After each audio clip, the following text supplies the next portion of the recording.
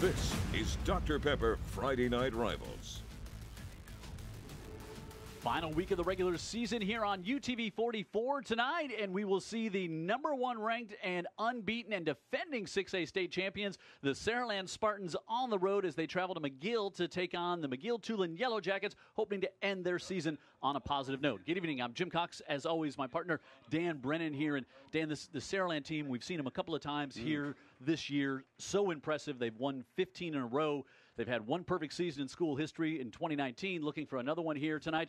All that, and the first thing it always starts with is their quarterback, KJ Lacey, right? KJ Lacey, and they've got great players all over the field, but KJ Lacey, the Texas commit, it's getting a little crowded over in that quarterback room at Texas right now. But he's going to be the next one in there. He's just a junior now, at nearly 1,900 yards, 27 touchdowns, just 4 picks, having an incredible year. So on the other side, McGill-Toolen will do their best to try and stop that, if they can anyway. Shamar Welch is a really terrific cornerback. Not the biggest guy, but good enough. He just got an offer from Troy. Committed there, right? Committed to Troy, so a good college player that we'll get a chance to see tonight. McGill, younger, not as skilled as Saraland, but we'll see if they can give it a go. Yeah, it's a big test for McGill-Toolen here tonight, and it's one of those games that, again, they've been playing better down the stretch, looking to build some positives under new head coach David Faulkner, wants to try to carry something into the offseason. Saraland, they want to keep rolling as they are, again, ranked #1 in the state, unbeaten, defending state champions. We'll see if they can close out that perfect season tonight here on UTV 44.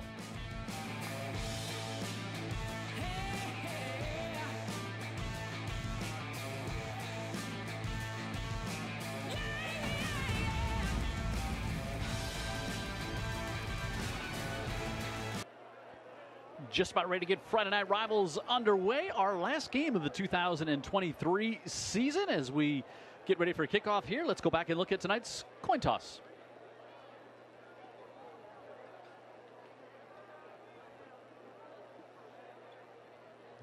Looks like McGill has won the toss, and see what you would guess. McGill won the toss, and they're going to take the football.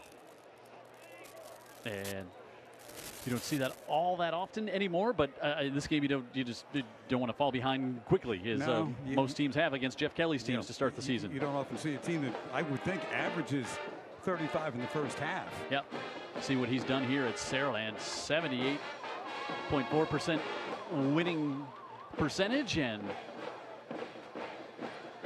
think about Jeff, too. I mean, he's got a super team, right? He's got commits all over the place, going here and there to all big schools. But what we haven't even talked about, the kids are going to just like Sunbelt schools and all that. But he's always had well-coached teams. These teams, no matter the level of talent, this is an extraordinary level this season and last. It's a well-coached team. For sure. And then you got David Faulkner coming back to this area after being over at Enterprise and working the college game for a while. Was at Fairhope where we got to know him. And he's here at McGill, and hopefully he'll be here for a while. As Shamar Welch, who Dan highlighted in the opening of the broadcast, gets dropped back at the 22-yard line. But hopefully David is here at McGill. They go through a lot of coaches. They need some stability here and kind of right the ship and just kind of get a culture in place and get back to doing what McGill. I mean, they won the state championship back in 2015, and they need to get back to those glory days here. Yeah, and I think he's the right guy to do it. Murchison, the quarterback, Andrew Murchison, we liked him. We saw him last year. We liked him. We saw him earlier this year. Had a big week last week, and he's throwing for 1,300 yards to start the season so far, and out across the 25, out about the 27 is the freshman Ladarian Miller, who had a big week last week. So Murchison, he's got 11 touchdowns and 4 interceptions on the year. Roscoe Haywood, they like him on the edge. They'll also go Wildcat with him. Shine, Colley, Diamond, Patterson, all up front. Pressure coming, and now Murchison has to throw that one into some pressure, but got rid of it. And actually, McGill's offensive line did a pretty good job there to give him a little bit of a pocket against this defense that is just so stingy, only giving up 48 rushing yards per game. Thompson, Coleman, the Alabama commit, and Paramore up front. Bowie, Lafitte, York, and Curtis, Jamison, Curtis, Gully, White, Womble, and Crenshaw in the backfield here on third down Fired up to the far side, and Murchison's got that one complete, and he's got Tylen Stanton a first down for McGill on the opening drive. A Roof Doctor's first down, and good first drive here to open things up for McGill. I think the eye opener is the fact that Murchison has time, that Yep. that big defensive line has not just collapsed on them and on the quarterback, and so good for McGill. See that up tempo that we talked about a little bit during the Theodore game, and Murchison out the near side, gives his tight end Will Miles, and Miles across midfield and up to about the 48-yard line. Pickup of 17. They really took their time blowing that one dead, Jim, and I'm like, that thing, you got 3 or 4 on one, that thing's going to come loose, but he hangs on to it. McGill's got another first down. And Murchison, a good strong start here, and you just can't line up and run it on Saraland. Nobody's been able to do it all year. They give up 48 yards a game. They've held 3 teams to negative rushing yards in the game. Yep. So you can see the quick outs here and trying to keep it. And now up the right side, breaking free is Miller. Miller across the sand into the end zone. Touchdown, 48 yards. Mac T, and not a flag on the field. That's why they wanted it first, I guess, huh? AMS Calvert touchdown for McGill. And the Yellow Jackets here on senior night open things up with an impressive drive capped off by this 48-yarder by the freshman. Well, there he goes. Man, you just don't see that out of Saraland at all.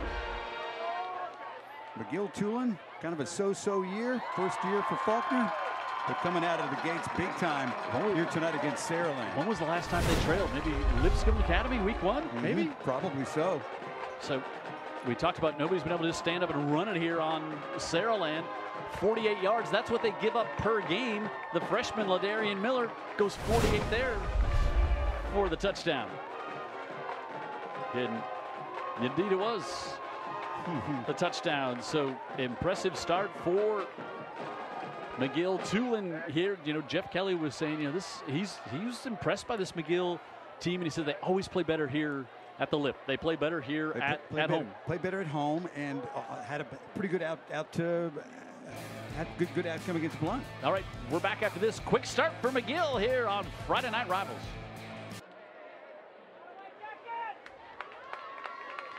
Always one of the most energetic school bodies at any Friday night game, those here at McGill. And David Faulkner, I mean, he couldn't have scripted it better to start this one, Dan. No, and it wasn't any trickery there. No. They were plays from scrimmage, some quick passes, and then right off guard, gone.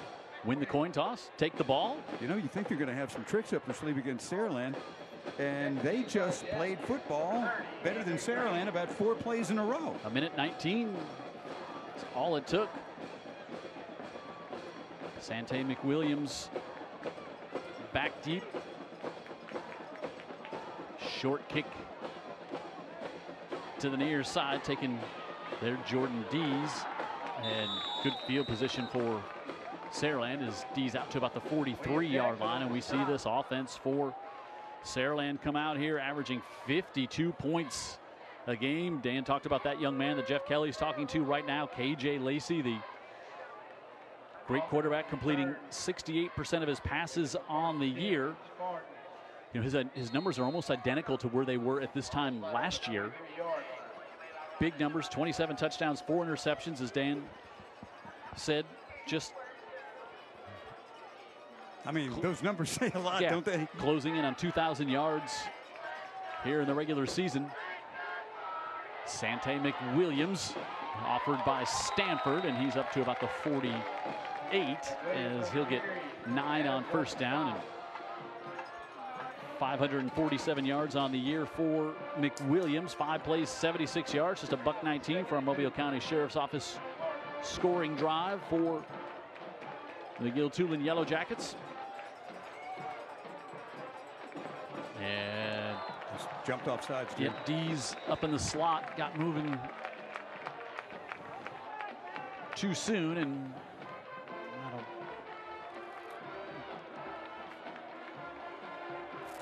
back up the Jackets, back up the Spartans 5. This offense, Lacey, McWilliams, Bush the blocking back, Williams, of course, the reigning Alabama Mr. Football Dunklin gets the start tonight. Green, Sullivan, Chastang, Sexton, and Martin, the Alabama-Mississippi All-Star there, and Jordan Dees will start at tight end. They'll work Dylan Alford in there as well.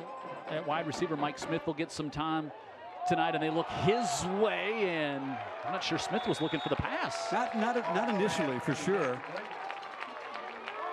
Good defense. So now 3rd and 7 coming up here as this defense. Justin Kidd, Nobles, Waters, and Gonzalez, Hill, Hawthorne, Miller, and Adams, the linebackers, Whitfield, James Jackson, and Will Jackson, and Shamar Welch, who just committed to Troy last week. And 3rd and 7 for the Spartans here on their first possession. Lacey looks to air it out into double coverage, and it's hauled in and caught by Jordan Dees. Wow. Dees down to the 23-yard line, pickup of 23, and a Roof Doctor's first down. That's trusting your receiver to make a play. No doubt. Welch has got safety help, and it's not enough. Boy, what a talented player to just go up and get it, right? High point that ball. Dees, one of the rare seniors on this team, his 11th catch on the season. And zip back the near side, Alford, and Alford dropped in the open field. Good tackle there by Welch. Good tackle by Welch, and he also leveraged him back to the field in case he wasn't able to bring him down. Overall, good play, number 2. Yeah, not much of a gain there. Dunklin comes in. And had a whistle there. Wasn't sure what it was for. Looks like they got everything set here. And Lacey with a hard count, and he'll pick up a free 5 here. And might have been Waters jumping up at the top of the screen. I think it Dead was. ball. Encroachment. Defense. 5 yards. 2nd down.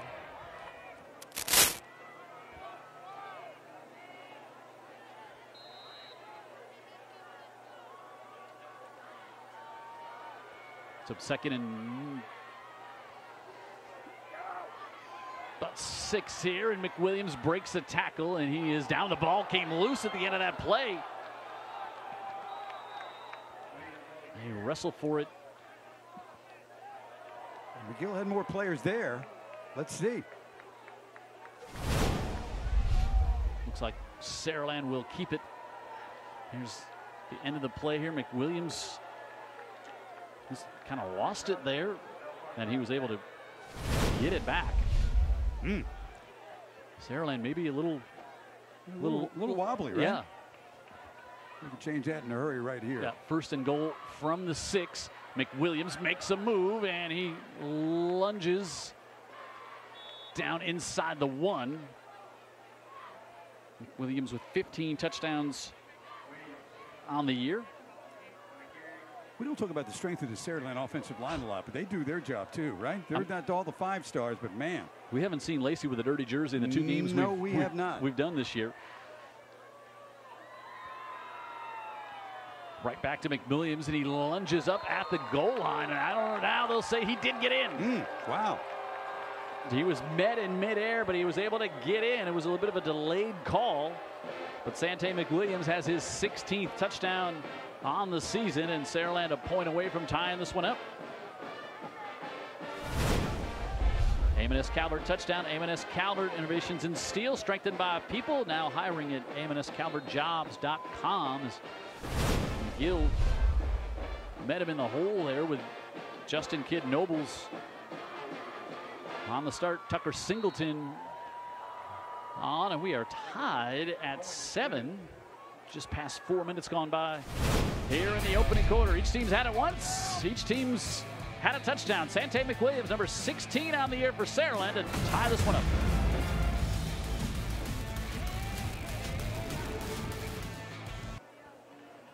Sante McWilliams on the bench over there for Saraland after their touchdown to answer back. But, I mean, we're 4 minutes into this one. The story was how impressive was McGill on that opening drive on offense. 4 plays, minute 19. Well, guess what? Get to see it again now. So if they can do anything like they did, you know, getting that first down, we were like, okay.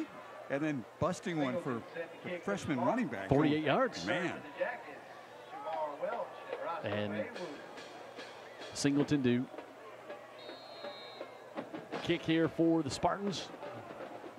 Hangs this one high, and Welch again will take it at about the 19, passes it back. Now looking to reverse field, going the other way. Roscoe Haywood, and I mean, if you're McGill, like, pull them all out. Like, don't take them into the offseason, right? I think that's why we were so impressed with that first drive, right? It was none of that. It was just playing football, and they scored in 3 or 4 plays. Here's the razzle-dazzle that we all thought would come out of the toy box as the night goes along. Yeah, Welch, I mean, he threw that one back 10 yards. right. And Haywood got it back up to about where Welch maybe would have had it. Do we have a flag on that? We did like an unsportsmanlike. That's one thing you just can't have. That's Wow. a 15-yarder. Oh.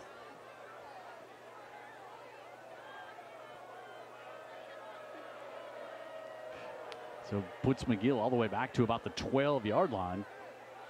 Hey, when the margin for error is so slim when you're going against a team you're outmanned against, those are the things that just cause you to lose games. I say that because of who I watch every Sunday, and I watch the Chicago Bears do that every Sunday. Overmatched, huh? Yeah. What'd you do? Take a little road trip to go watch them play? You know, back-to-back road trips. L.A. last week, New Orleans this weekend to watch them play. Is up to about the 20, about the 14 is Antonio Coleman, the Alabama commit. Well, one of those is truly a road trip. From L.A. to L.A., right? Lower Alabama to Los Angeles. There's your road trip. So I Coleman could walk to New Orleans. with the stop after a pickup of about 5, three. 3. Okay. Lenahan in the backfield gets his second carry. Sophomore zips this one. Nice pass there from Murchison to Stanton.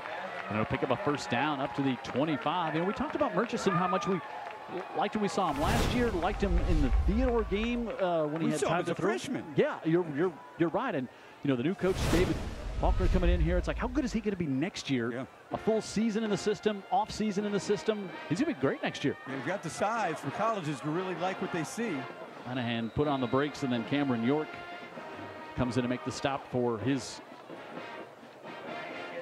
20th tackle for a loss on the season for the Spartans. Yeah, they really affect the line of scrimmage. So loss of 4. Second and 14 here for Murchison and the Yellow Jackets. Murchison steps up in the pocket, middle of the field, and that's incomplete. And that one go off the hands of Roscoe Haywood, but just I mean, had some pressure coming, climbed in the pocket, then stepped up and delivered. That one maybe a little hot and on top. 7 plays, 57 yards for Saraland. 2 minutes and 40 seconds off the clock before the touchdown by McWilliams. Murchison plays like a veteran. Yep. And you're right, next year he could really have quite a year. 6'4", 200-plus pounds. 3rd and long here for the Jackets. Murchison in the pocket, middle of the field again, able to get that one off, and he's got it complete. Roscoe Haywood, he's going to have the first down. Haywood up to the 38-yard line. He'll pick up 17. And another Roof Doctors first down here for the Yellow Jackets. You know, Steve Mask was telling us before the game last week at Theodore, he said, if we can get out of the first quarter, if we can get out of the first quarter down 7, hang around, suddenly you could stretch this into a game. But so many teams get blown out in the first 12 minutes against Saraland. Well, we compared it last week to going up against Mike Tyson back in 1989. Yep. The people that lost that fight before the press conference. Lenahan stacked up there at the line of scrimmage. Might have got one. As again, Antonio Coleman, he is a load to handle. Just a junior, 6'2", 265, going to Alabama. I keep forgetting he's a junior, you know. I know that's like part of my job, so I shouldn't admit that. But I know who the juniors are, and then I just would consider him like he's on his way, right? Nope. Not yet. Murchison steps up now. He's hit that one. Picked off. Tipped in the air. Cameron Lafitte has it for the pick 6 touchdown, Saraland. Put pressure on the quarterback. you up your chances of something like this happening, and it did. Second interception, second defensive touchdown for Cameron Lafitte. And the senior makes a memory here tonight at McGill. But Dan's right, the pressure came in, got deflected in the air, and Lafitte just stepped right in front. Let's see who gets a hand on it there. Coming in, that was Jamison Curtis. Oh, yeah, Curtis. Going to Memphis, an Alabama, Mississippi All-Star, and just like that, we talked about getting out of the first quarter, and now a pick six makes that a little more challenging. Perfect by Singleton. And Cam Lafitte, the senior, leading tackler on this team, adds a pick six to the stats, and Saraland on top now 14-7.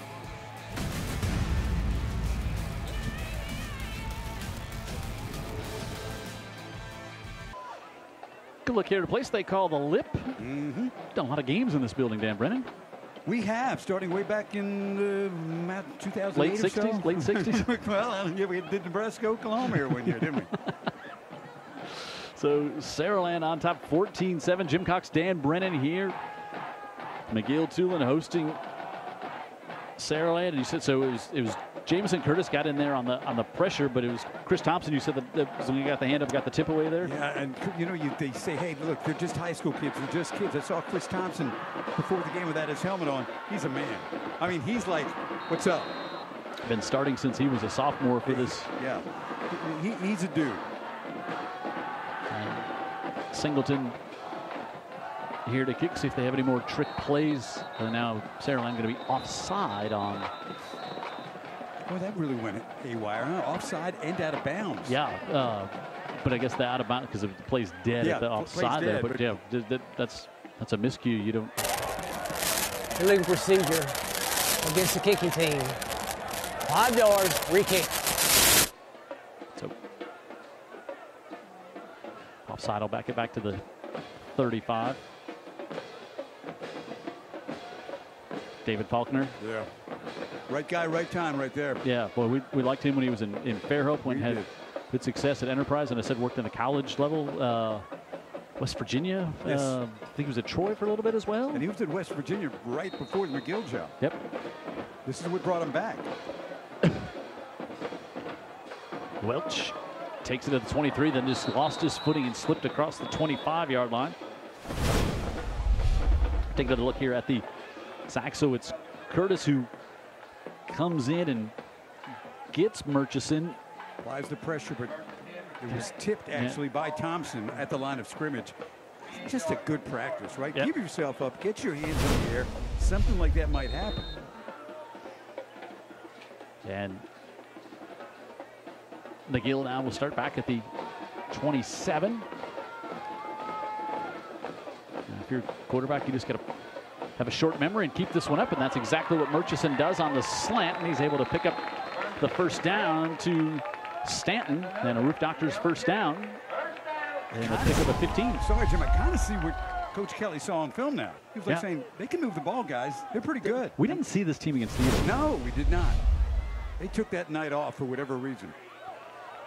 The freshman Miller, who's got the lone McGill touchdown, gets stopped there by Lafitte.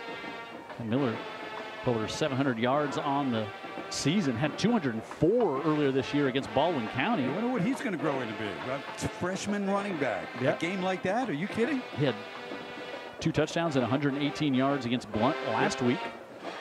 And David Faulkner was just saying that was our most complete game last week, offense, defense, special teams. So we gave up a couple of touchdowns late, but really played well in that game. And now the middle of the line, Thompson stopping things there with some help from Lafitte. And he'll bring up 3rd and long here for the Yellow Jackets. Yeah, 2nd and 8 became 3rd and 8. Good stop by that Saraland defense. They've got some really fine players up front. But really all over the defense. They're really good. And just big. Yeah. Big and fast, which is a good combination. You know, it's a good combination to have, right? 3rd and 8. Murchison flips it out of that one high and off the hands of Stanton. And we'll see if David Faulkner, he's going to punt. He is going to punt here. You know, with Saraland getting the ball, you've got to just considered almost every time, right? Like, Right. do we get a first down here and keep it out of their hands for That's 4 what more minutes? That's what I was thinking. And then you also think about, okay, so send the punt team out. Oh yeah, well Saraland's blocked 7 punts on the year. Good point. Henry Green. Talked to his dad before the game.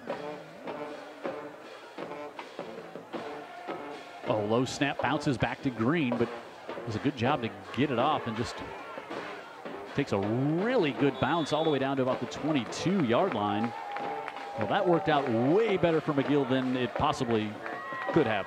I agree. So you flip the field a little bit. You make them work at it. With Saraland on a short field is it's really not fair. So that's why you have to make them keep them from getting that explosive play and just keeping the ball out of their hands, like you were saying. It's just, you know, they want to get as many touches, but McGill plays that hurry up offense that creates a lot more plays. Plays into their hands. Yep. Lacey came on a hard count, and it was a bit of a delayed call. Got a good crowd here tonight. Yeah. Rev Zuniga playing some defense here. But he Coachman. Black. 5 yards. First down. So second time Lacey's been able to get McGill to jump offside. KJ Lacey asking one of the Saraland assistant coaches, Coach Boutwell, earlier this week. He said, Coach, is UTV 44 going to be doing the game this week? And Boutwell, you know, it's like Tuesday. He's like, I don't know. That's not, I don't have to deal with all that. Boutwell didn't know it till tonight, probably. Yeah. He said, oh, there's Jim and Dan. But so KJ's like, well, if they're kind of following the same schedule that they did last year, so I would expect they're going to be doing our game on Friday. Quarterback, like, he doesn't miss anything. He's got everything dialed in. He completes that one up to Alford, and Alford's going to have a first down as he's going to pick up 16. These kids are aware of us. They're aware that they're on TV when they are. And, I mean, it's a lot of fun for us to be able to highlight these guys and these teams. And get to know them as underneath the helmet. Yep. Alford, who is having a really nice junior season. Got a couple of catches here tonight. Over 300 yards now on the season, and Saraland goes 5 wide here on this one. Lacey feels some pressure, scrambles out. Now wants to throw it to the near side, puts it up for Dees, and that's over his head. You know, when you see that, you know, I heard an analyst on TV talking about arm strength for a quarterback, and I thought he made a great point. He said, hey, look, you know, arm strength isn't any quarterback who can throw it 50 yards down the field. He said, high school quarterbacks can do that. And he was talking about NFL quarterbacks. He said arm strength is being able to rip the ball from that far hash when your feet aren't planted and get it to the near sideline, just like you saw right there. That's arm strength. Yeah. And He's got it. Yeah, and sometimes we think, oh, it's just how far can they throw it? What a great play. Or can they throw the fastball? You know? Mitchell Adams, the sophomore, came in and made the stop. He'll bring up 3rd and 11. Good play, Adams. Now, and this would be a big stop here for McGill. Is McWilliams, how many times do you think he's been hit for a loss this season? Not many. McGill playing great. Now they got to get their defense off the field. 3rd and 11 up at the 44. Lacey hangs this one up, looking for Dunklin, and he can't hang on to it at the 10. Myron Dunklin could not hold on to that one, and Saraland sends the punt team out. It's on the money, right? Yeah, it looked like Lacey hung that one up there, gave Dunklin a chance to run underneath it, and he's wide open in the middle of the field. Ooh, my goodness. Wow. Had one hand on it. I think he 2 hands that one, and he's got the touchdown. Yep. Now Dunklin will have to punt, and McGill with 10 up on the line of scrimmage. And Dunklin with a high kick, and takes a Saraland bounce down to about the 22. So barring a disaster here, McGill's got a chance to get out of the first quarter just down 7, Dan Brennan, and only giving up 7. They're, with the defensive touchdown, their defense only giving up 7 here. In just a totally different team than we saw 2 weeks ago. Absolutely. And, but, that other touchdown does count, too. It works against you. Sure. So Saraland only 1 offensive touchdown, but the pick 6 gives them a 14-7 lead. But and isn't Saraland's been playing at such a high level all year? Is it natural you have maybe a little bit of a letdown in one game? They clinched the region 9-0. They, kids know who they're playing, and going nowhere there. Lenahan, and this team has not had any type of letdown all season, and maybe you see a little bit of it here tonight. It's hard to be at that level every Friday night for 2 months. You see it in the pros, you see it in college, you have ebbs and flows. No matter how talented the team is, are they ready to go that night? And this Saraland team can turn it on at any time, but I like this kid, this quarterback. Murchison. He's good. 2nd and 12, pressure coming now. Murchison nears. Oh, man, out of the backfield he had Lenahan. Yep, little wheel route. Yep, and he had him on the linebacker, and he was going to have a chance to make a special play there. Agree. Let's watch as Murchison knows he's got a chance here at something special. Just led him too far outside, and he knew it. Yeah, you don't get a lot of those against this defense. A lot to like about this kid, and a lot to like about this offensive line so far tonight anyway. 3rd and 12. Here they come. Pressure coming. Thrown incomplete to the near side, and Murchison just had to get that one away and not take the sack and not turn it over. And so a quick 3 and out on that one there. And David Faulkner was saying he's really getting a really solid grasp of this offense. It's all new terminology. It's a new scheme. It's a new way to attack defenses, and it's a new one he's had to learn this year. And again, as a junior, he's going to be really fun to watch in that man's offense here at McGill next year. Yeah, I agree. You got to block for him. You got to make plays on the outside. Mike Smith back to receive the punt, and he'll do it right at midfield at the 50, and is immediately dropped, and then a flag comes in as Waters made the special teams tackle, and be a block in the back possibly. Yeah, putting Saraland in less advantageous field position. That official got about 26 yards on that flag toss too. I mean, he saw something. So this will push Saraland back into their own territory, just as Dan suspected would be the case. Let's watch at the bottom of the screen here. Yep, right at the 40. Yep, right. Right there. That was it. Okay. So we'll go back to the other 43 as KJ Lacey just tuning in. Texas commit. He's so smooth. Just smooth. A lot of poise. Let me tell you about poise here. Gives it to Sante McWilliams, and McWilliams will get about 4 on first down. Easier to have poise when you know what the heck you're doing, right? Yep. What have we heard about Lacey and him? Film room and all that. And everything. Loves it. Yeah. I mean, Bryce Young. What made him so special at Alabama was the way he saw the game, the way he attacked defenses, the football acumen that he had, and you have a lot of coaches comparing this young man to him. Lacey rockets this one to Dunklin, who makes that catch and spins off, and he's up to the 40. And he'll pick up 14 and a first down here. Roof Doctor's first down inside a minute to go in the first quarter.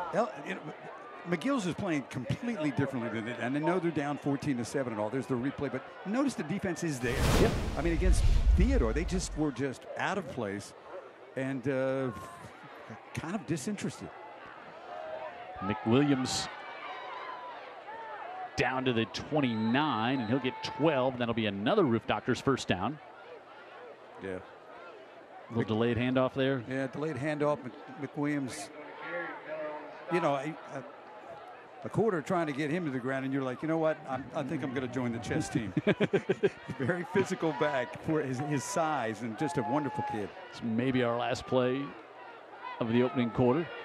Looking for a little fade up the far side. And as soon as I say that, it's incomplete. And the clock doesn't run out as Dylan Alford, they look for him. Yeah, something was up on that.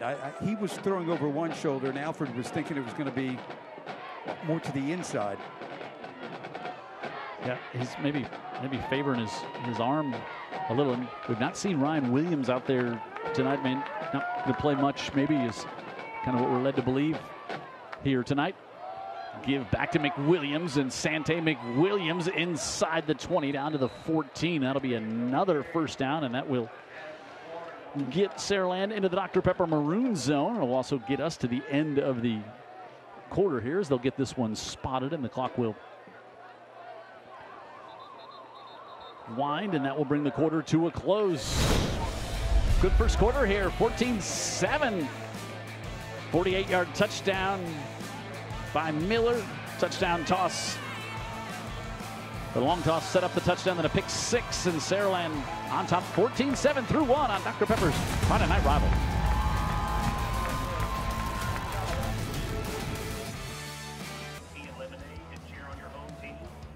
Hey, we've teamed up with Dr. Pepper and Coca-Cola Bottling Company, united to bring you the ultimate high school football experience. And stay tuned for the Dr. Pepper one-of-a-kind player of the game and the winner's belt presentation at the end of the game, end of the show. Might be some ostrich skin on it this week, I've heard. In between the quarters there, they honored the Dirty Dozen, McGill's volleyball team, state champions, and the 23rd time they've won state 7A champions in volleyball. Saraland, runners-up in volleyball. Yep. McGill-Toolen, what a great tradition. Legacy. Yeah. And hard count from the 14 again by Lacey. So yeah, what an honor for these young ladies. 20. It's almost expected at McGill that the Dirty Dozen, you're going to have to win, and they don't back into those. I mean, you have got to be so committed to volleyball, and there they are, the state champions, and 23rd time they've done it in school history. And see all of our volleyball champions there. Saw Mountain Brook beat Saraland to win the state championship there, and now up the left side and in for the touchdown, Sante McWilliams. A.M.S. Calvert touchdown, and off that left side, McWilliams gets his second here tonight. Yeah, Stanford's just come on up to the farm, young man. And Sante's got quite a future. He's obviously a great student, comes from a great family, very humble kid, very good player. Great work on the left side. Yep, that line's starting to get their groove on now. He's a junior, by the way. That's amazing to me. He'll be back next year. A.M.S. Calvert, innovations in steel, strength by the people. AMSCalvertjobs.com. You can find out what all they're hiring for right now, because they are doing exactly that. And McGill gives up the touchdown here, the first play, and makes it 21-7 after the PAT by Singleton is good. Big win for Baker last night, beating Mountain Brook. How about that? 38-27. Jackson and Davidson last night. That was a big win for Jackson. UMS, 30 years in a row they've gone to the playoffs. Come from behind to beat Williamson last night, 20-19. Ligern City Lanier, BC Rain and Gulf Shores today. Daphne and Hillcrest Evergreen. Briarwood and Fairhope. Fairhope was up, I think, 10-3 in that one last I saw. Northridge and Bryant. Foley and Jackson. Olin tonight. Blunt and Murphy. It's 6-0 Blunt leading Murphy. Baldwin County and Robertsdale tonight. Theodore and St. Paul's. That's going to decide the number 3 and 4 seed in this region. It's 3-0 St. Paul's. Alberta in action here tonight as well. And let's see if a flag. No flag comes in at the end of that one. Is Welch got up to about the 23. So we are not playing flag football tonight. How about that sport just taking off? Going to be in the Olympics and taking off down here and everywhere. Really, so really Brett Favre on a show podcast somewhere and talking about that's where kids should be playing, is that brand of football. I thought you were going to say Favre thinking about coming out of retirement once again to come back and play. No, he's done. Okay. At the 23. Miller brought down by Antonio Coleman. And Coleman, boy, sometimes he's just unblockable. He just gets through there in the middle of the line and just. Well, who on McGill's line looks like that, first of all? When you add two of them together, still doesn't. Yeah. Doesn't do it. It's two guys falling backwards. McGill's giving it all they got. I'll tell you that. Yep. Miller got one. They fake it to him, and Murchison rolls out. Thompson with pressure. Thompson hits him as he lets it go, and it's incomplete. Ooh, I think Murchison felt that one a little bit as Thompson. I think he did too. Thompson, big, strong kid. What'd you say? About 230, yep. Right? Yeah. Thick kid. He hits you, you're going to feel it. Breaking the double team again. Yeah, rolling right his way. Hit right as he released it in 3rd and 9 here for the Yellow Jackets. Just underway in the second quarter. Here they come. Yep. Murchison delivers, and incomplete. I just appreciate that kid's moxie. He saw them coming. He hung in there, and he tried to make the pass. Took a big hit, and yeah, he knew they were coming. You could see it, and you could feel it. Watch the hit he takes right as he delivers it. It's Thompson up top, and boy, that's hit the back of your head like that too. York got him down low, and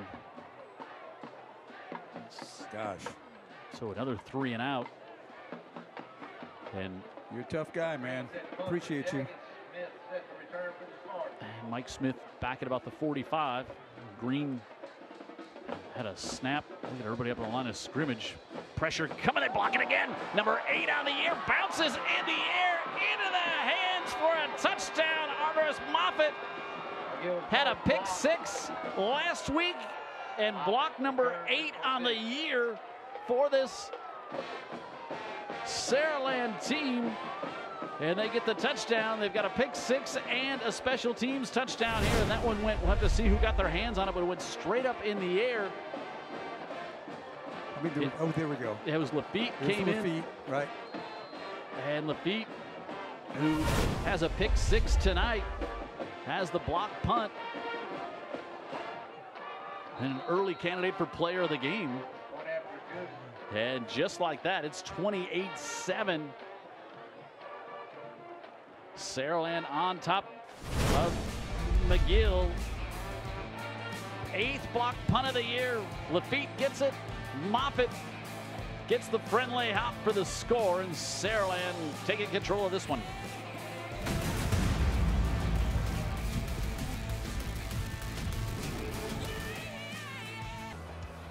Welcome back to Lipscomb Field.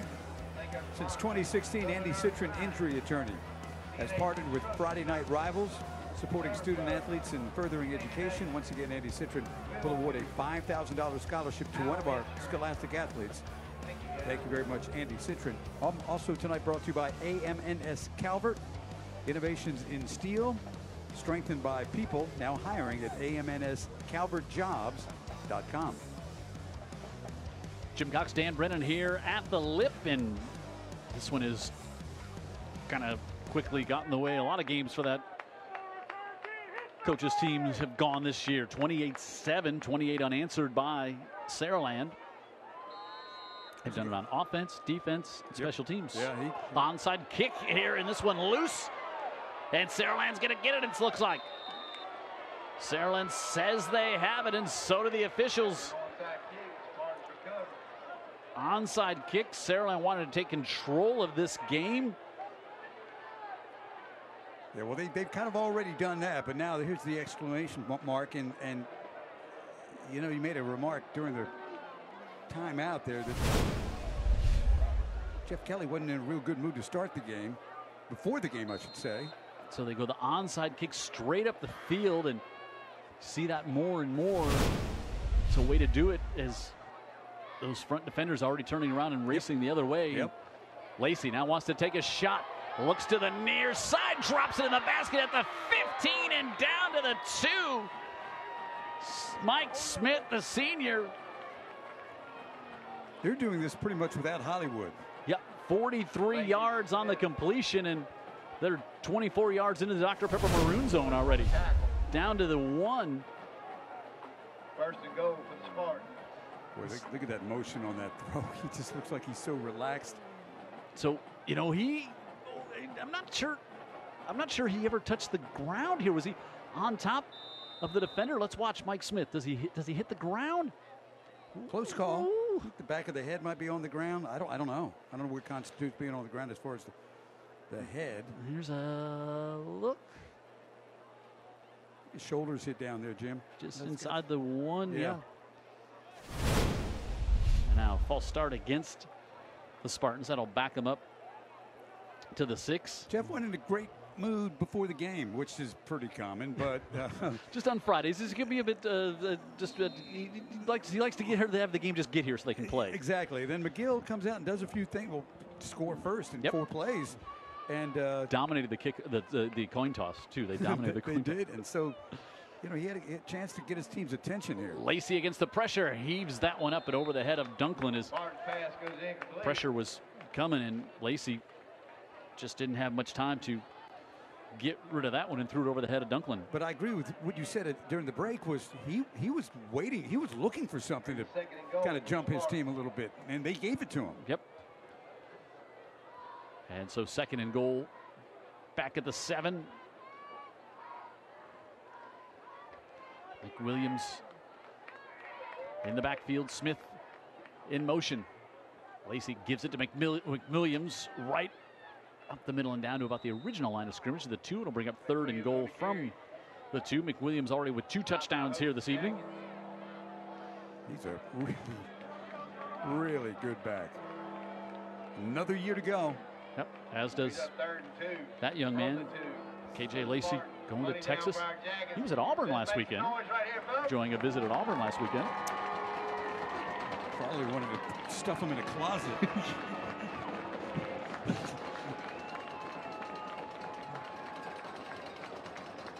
Right back to McWilliams on the right side. He drops the shoulder, and he's got his 3rd touchdown of the night.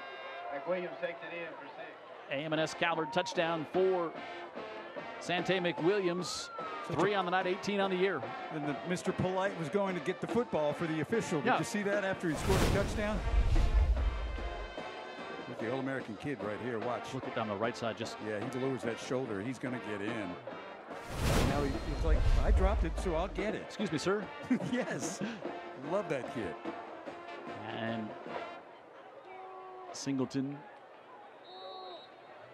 makes it 35-7, 3 minutes into the 3rd, and Saraland's found their usual groove, it appears. Yeah, it does appear that, and now it's a matter of how do you slow them down. McGill with their fast-paced offense, they just can't. If you're not getting those first downs, you're just giving the ball right back to Saraland. Yeah, we've seen the 3 and outs.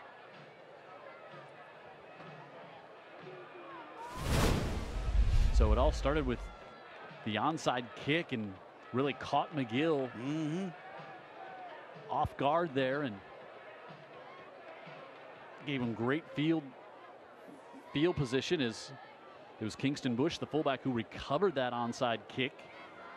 And then this one down to the 2, Mike Smith.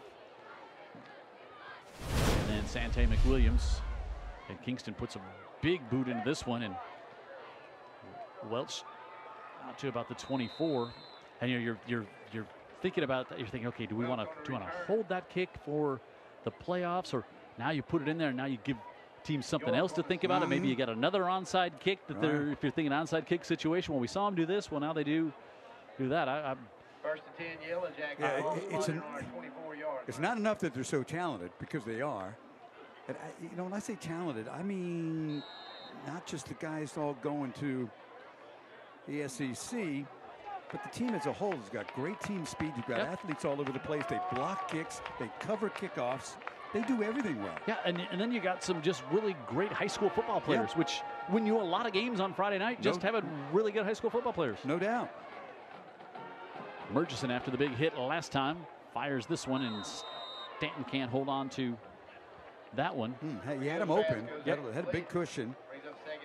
Murchison disappointed with himself. But if you are McAdory will play this Saraland team in the first round of the playoffs. It's just like you you're just watching that game film and you're just like, oof. This is without Ryan Williams tonight. Yep. He could go if really needed, but I also think you like to get some other kids some reps as this one will be complete. Bring up 3rd and long behind the sticks again. Talking about right there. There's the kid going to Memphis, right? And Jamison, and they just got guys like that all over the field. After the onside kick, 4 plays, a minute 18 is all the scoring drive needed for Saraland on top 35-7. Not only are you the athlete to make the tackle, are you the athlete to get off the block? Yep. And that's what they've got. 3rd and 11. Murchison fires this one incomplete. And Murchison, boy, he's really showing off some arm strength here tonight. Yeah. McGill's pass goes incomplete. You know, say one thing too, like this McGill team has not come out here in awe of Saraland. They didn't. Not at all. You know, didn't look like they just didn't look like this against Theodore. Even though the score is similar, it's a much different effort in the way they've played here. Yeah, I agree. And it's you know, you say what are you guys talking about? It's 35-7, but the manner in which the game's been played has been a lot more competitive than we saw before. End over end kick, and it's down inside the 40, down to the 38 by Henry Green. And we'll take a timeout. 4 minutes gone by in the second. 35 unanswered by the Spartans.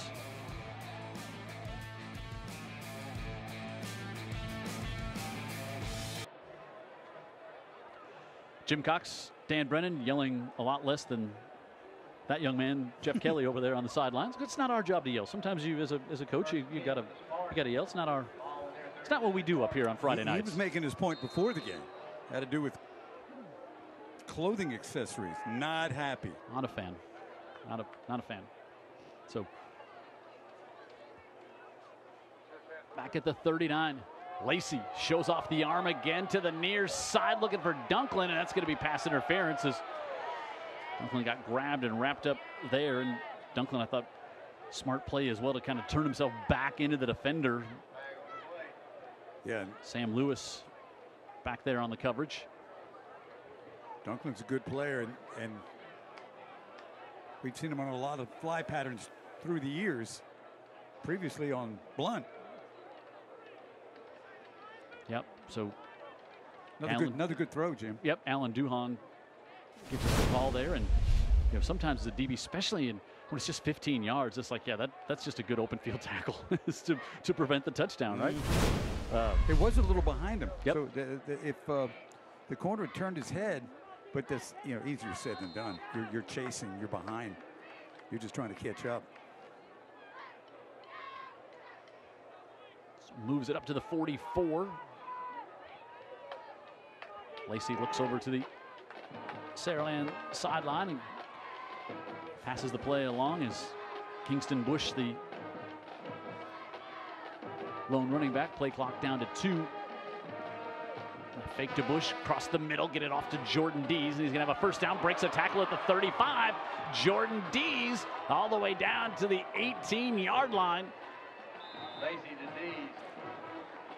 38-yard pickup and into the Dr. Pepper maroon zone. Just another weapon that you have at your disposal. The 6'4", 205-pound Jordan Dees. 13th catch on the year. I mean, he's kind of underutilized for his absolute ability. Down at the 18. Give this one off.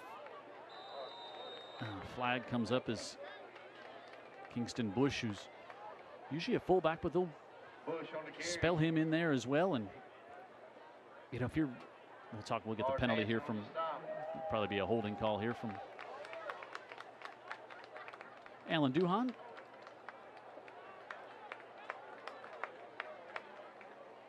Always good to see Alan on the sideline. Yep. For the games.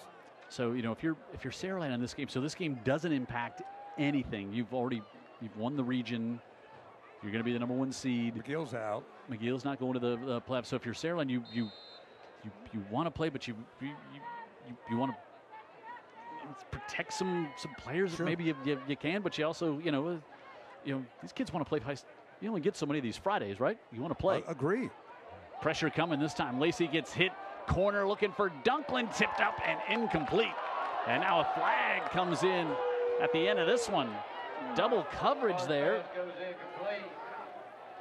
Flag on Well, the play. official was right there. So what exactly did he see? Let's take a look at our Dr. Pepper Well, replay. Maybe we'll see it here. Lacey. Face? Is that still a rule where you man. can't put your hands in Boy, their face? he didn't I prevent him from catching the ball. That's No, the safety was playing the ball. yeah. The corner was chasing again. Wow, tough call on McGill right there. That's tough. Yep. That's tough. That's tough. And 2 pass interference calls on this play, on this This drive. drive. Yeah.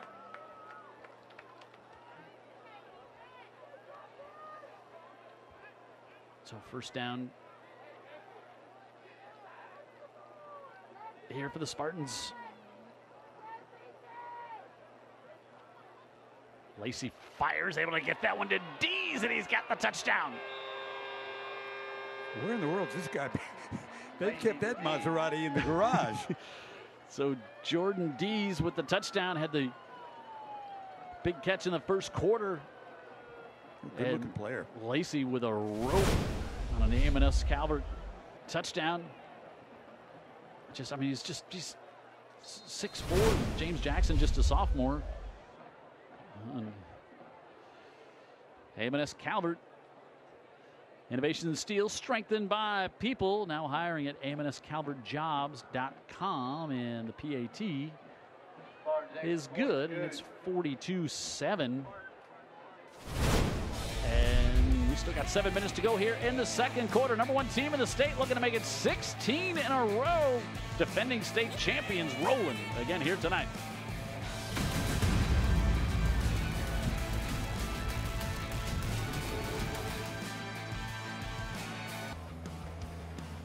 Tonight's action brought to you in part by the Mobile County Sheriff's Office, providing a challenging and interesting job opportunity. You can join Team Sheriff today at teamsheriff.org. Also brought to you by IBEW. It's the largest electrical union in the world, representing workers' rights in all areas of the electrical and telecommunications industries. Thank you for bringing us high school football. Beautiful night for football. We didn't have rain one single Friday, did we? We haven't had much rain. We're 11 inches behind on the year. Yeah, I had my sprinklers going today. Shamar Welch trying to get to the outside. Now reverses, and he's going to get out to about the 22-yard line. He had a chance. Yep. I thought he undersold his own chance right there, but Kind of got jammed up with his own teammate there in front of him. Yep. And now with 7 minutes to go here in the second quarter. Offensively here, what do you do to slow down Saraland? Get a couple of first downs and not give him the ball back. And they just haven't been able to do much of that after that first drive. The first drive was impressive. Yep. 4 plays in the end zone.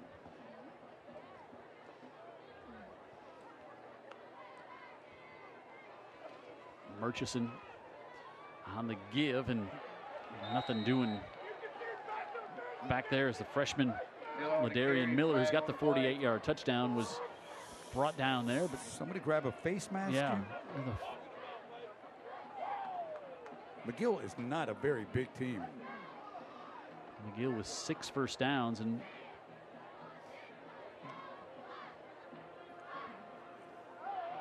now they wave off the officials got together, and that does not make some of the Yellow Jacket fans down in front of us very happy, as Antonio Coleman.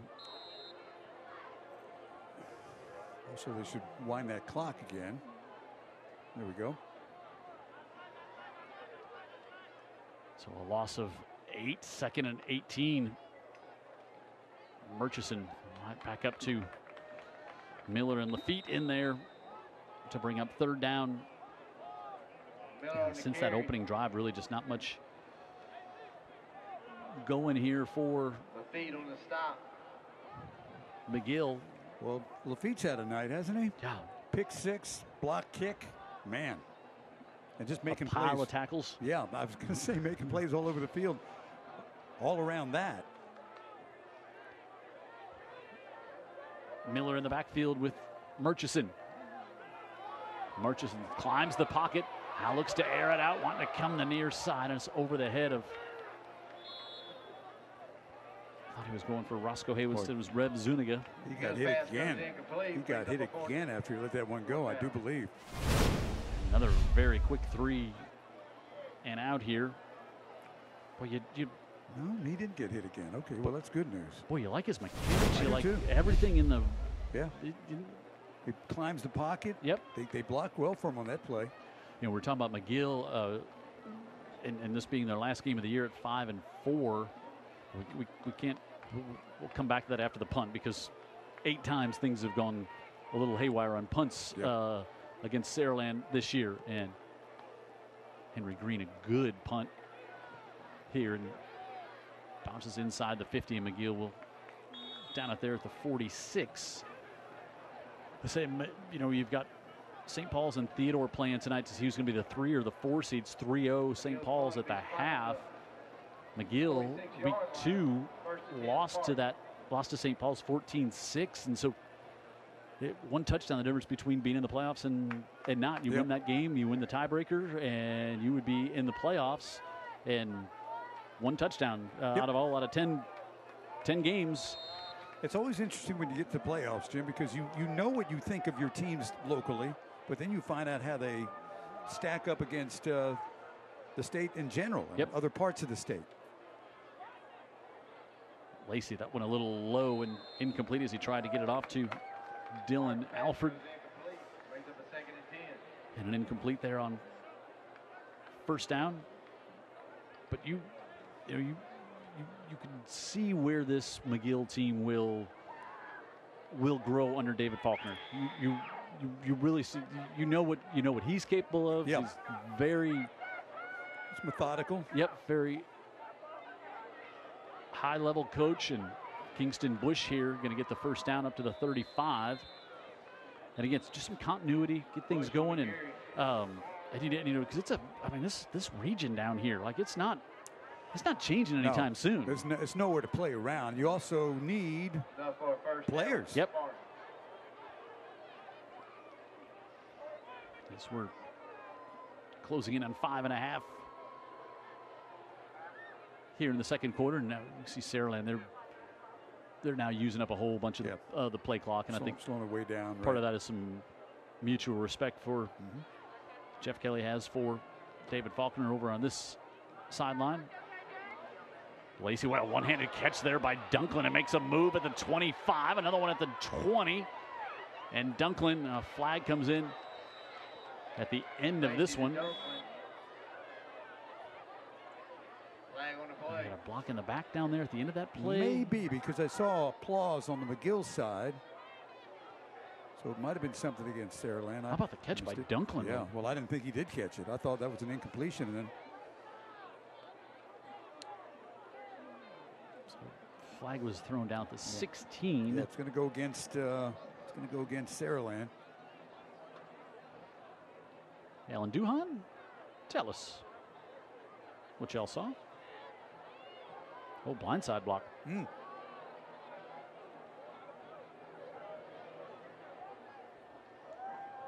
there was, Dunklin was surrounded by a bunch of yellow jackets. Let's watch it here at the end. Maybe something wasn't even needed. Dunklin. So it's going to get kind of wrapped up here. Oh yeah, that was it. Mike Smith with the blindside block. Right there. Didn't need to do that. And it does result in a first down, but it'll be a 1st and 5 from the 31 after the 15-yard penalty. And Bush has got a first down for Saraland inside the 20 down to the 16-yard line as he picks up 14 on first down into the Dr. Pepper Maroon zone. Running some clock here by running the ball. Coming in on 4.5 to go. McAdory is who Saraland will play up in Saraland next week. How about that fireworks show for senior night at the end of the game in Saraland last week? That was phenomenal. I mean, there's a lot of municipalities that don't put on that type of fireworks show on Independence Day. It just kept going and going. And the end of the game. I was on the interstate and it was still going. Me too. Of course, we had the valet parking. That helped to get us out quickly at Saraland. We are committed. Post-game committed athletes getting to the Lacey, let's beat the crowd. Play clock go all the way down to 1, and then they take a timeout with 4:09 to go here. It's like maybe KG's maybe didn't get that play in from Coach Kelly over there and took the timeout. Again, just started last year as a sophomore, took him to a state championship game, only lost 1 game to Theodore, and coming up at halftime. I have a very special halftime show, the IEBW Local 505 halftime show. We got a special halftime show coming up here tonight at McGill-Toolen here at a place they call the Lip. How long we've been? When did they build this, Dan? Back in I think it was, probably around 07, maybe something like that. Yeah. It's been a. I think we did some McGill games with Ladd for sure. We started in 2000. Yep. Zach's last year at McGill was 1999. He graduated in 2000. So the fall of 2000 is when we started on Comcast. Yep. Where 9 or 12 people would watch every week. We were just learning how to do it, so that was good. Yeah, that was. We didn't need a big audience back then. You couldn't see the games in Baldwin County. You couldn't see them in certain other parts. You could see them. You had to have Comcast to see them, and that might have been best. Now you see them all. Now you can see them all over. All right. After the timeout, 1st and 10 at the 15. Lacey gets it off to Dees. He's wide open. Dees tries to hurdle, and he's going to be knocked out of bounds at the 1. I'm not quite sure. How did that happen? Had no one around him. No one around him. Not like he hasn't had a game. Watch here. Quickly out to him. So, don't know. First and goal from the 1. Linebacker, corner, somebody where they were occupied elsewhere. Closest person to him was Jared Kihas, our camera guy on the sideline. Yeah, I agree. Kihas wanted no part of that hurdle. He bailed, totally bailed out. Wanted no part of that. 1st and goal at the 1. Bush into the end zone, and a late flag comes in. Bush is in. The flag on the pancake block. Then we got a little pushed and shoving here. Now we get another. Oh no, they're just replacing the flag. Yeah. But yeah, it was well after the touchdown. It seemed to be. And yeah, there was. Like you said, it looked like thought Bryson Chastang was down there. Interesting. So it was not a dead ball.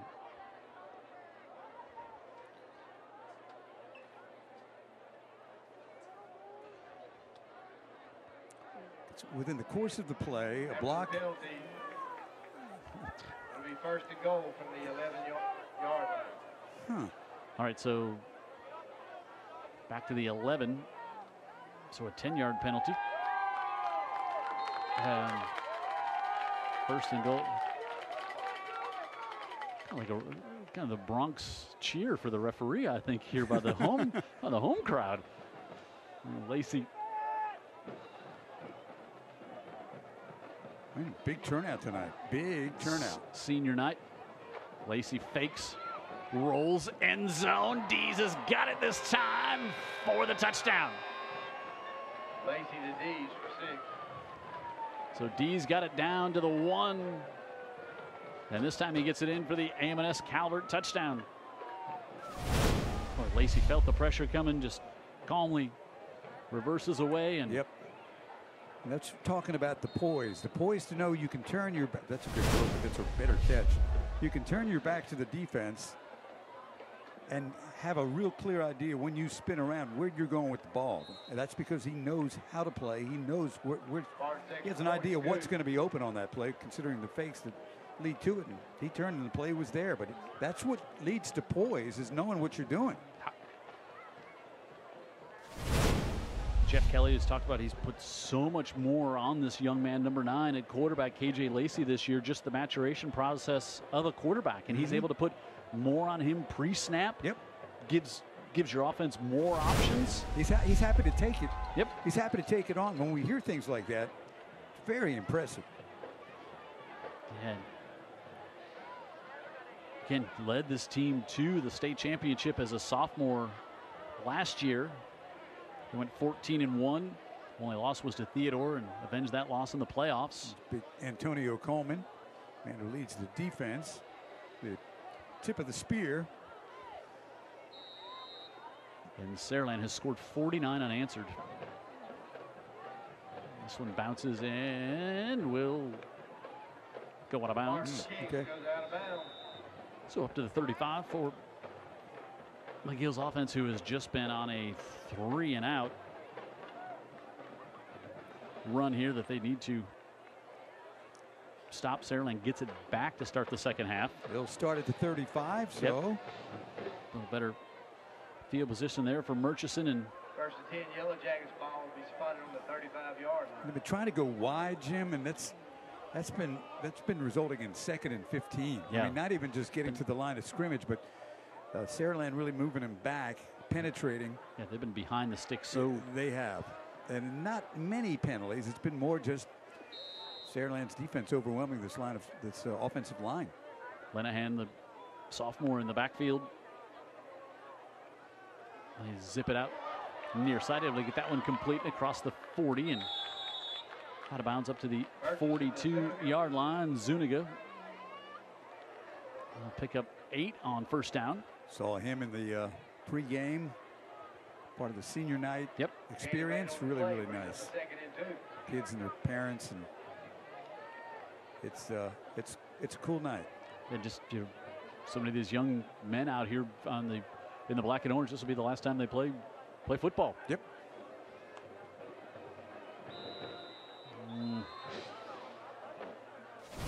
Murchison was trying to draw him offside, but here's talking about before the game. You got Trey Waters there, one of the seniors. There he is. That's Zuniga. That's the Zuniga, right? Other Zuniga brother, the senior, the Ashton Zuniga cheerleaders. Yep. Here tonight, and pretty cool. They did not get penalized like Saraland last week for the senior night that went into overtime. A little long. Yeah. The game we did against Theodore.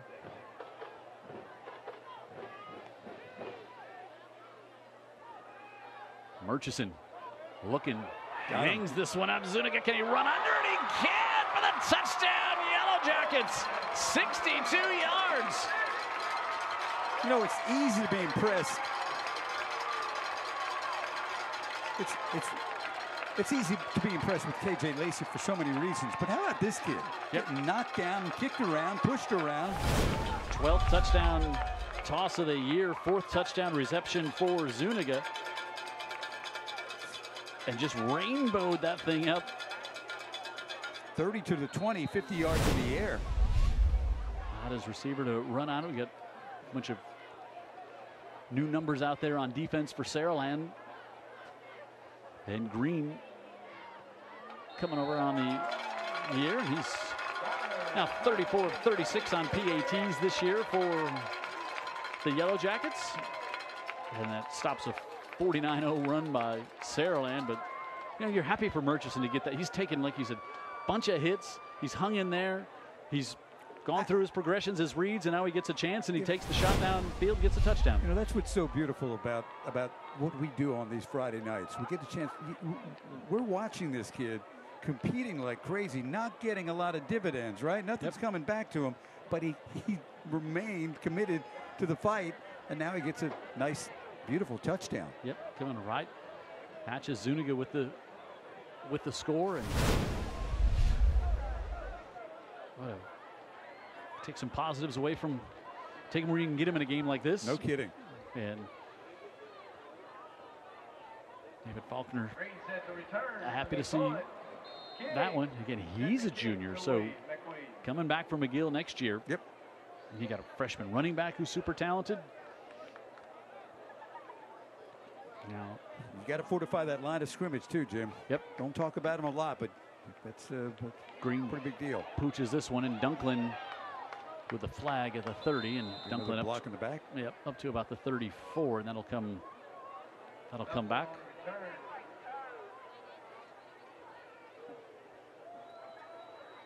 So I was spent last weekend, as you mentioned, in Los Angeles, and I was in the suburbs, Burbank, where all the studios are, right there by Hollywood. And, know it well. Yeah, well, I'll tell you here, but I mean, a big metropolitan area. We get the call from Alan Duhan, but showing them like pictures from somewhere at Saraland last week with the Jumbotron, texting them a picture here tonight from it. They're like, wait, at a high school game? Yeah. I'm like, yeah, and they live, it's like college football's, football's pretty big in California too. Yeah. But they were just absolutely, as I see our scoring drive there, 2 plays, 65 yards. They were, and they're all sports fans, and they couldn't believe it. They're like, that's unbelievable. That's really, that says something. Like you said, they are sports. I mean, you met them to go to the game, yeah, right? Right. So they are sports fans, and still they were overwhelmed by what they saw, the images of high school football in South Alabama. Yeah, for sure. They just couldn't get over it, like Jumbotrons and everything else. And they're like, at a game, I'm like, yeah, everybody's got. Like, yeah, it's a bit of an arms race now to see who can get the biggest and the best. Well, so far Saraland wins. Yes. That's nothing slouchy about the one here. Heck no. Now Sante McWilliams comes back in the backfield, and a pitch and catch again up to Dees, and that'll be good for another first down. Roof Doctor's first down for the Yellow Jackets as we approach 3 minutes to go. I mean, it's just we're almost numb to it because we're around it so often, but it just means more here than it does a lot of places, and it means a lot in a lot of places. Yeah, it does. Another flag before the snap here. But the subtlety of it all too. You look at this box score, you read the score, or you turn away from the game because it's not close. Well, we've got no choice. We're sticking it out, right? And when you stick it out, you see some things that really. Yep.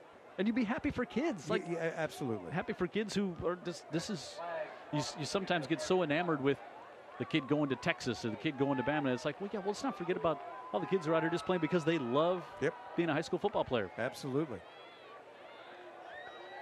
McWilliams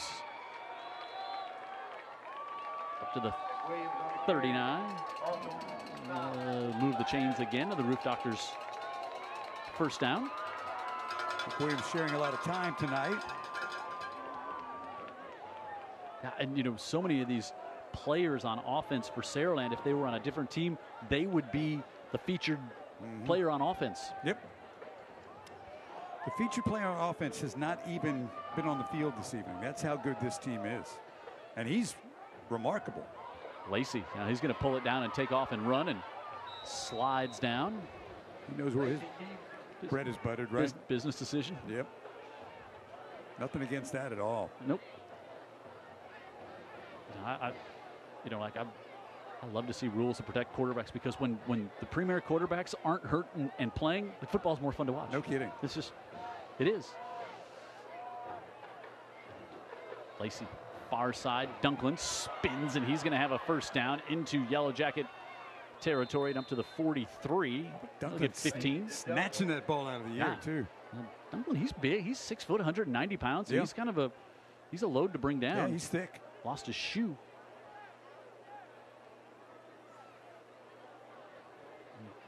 So we near a minute and a half to go in the first half here.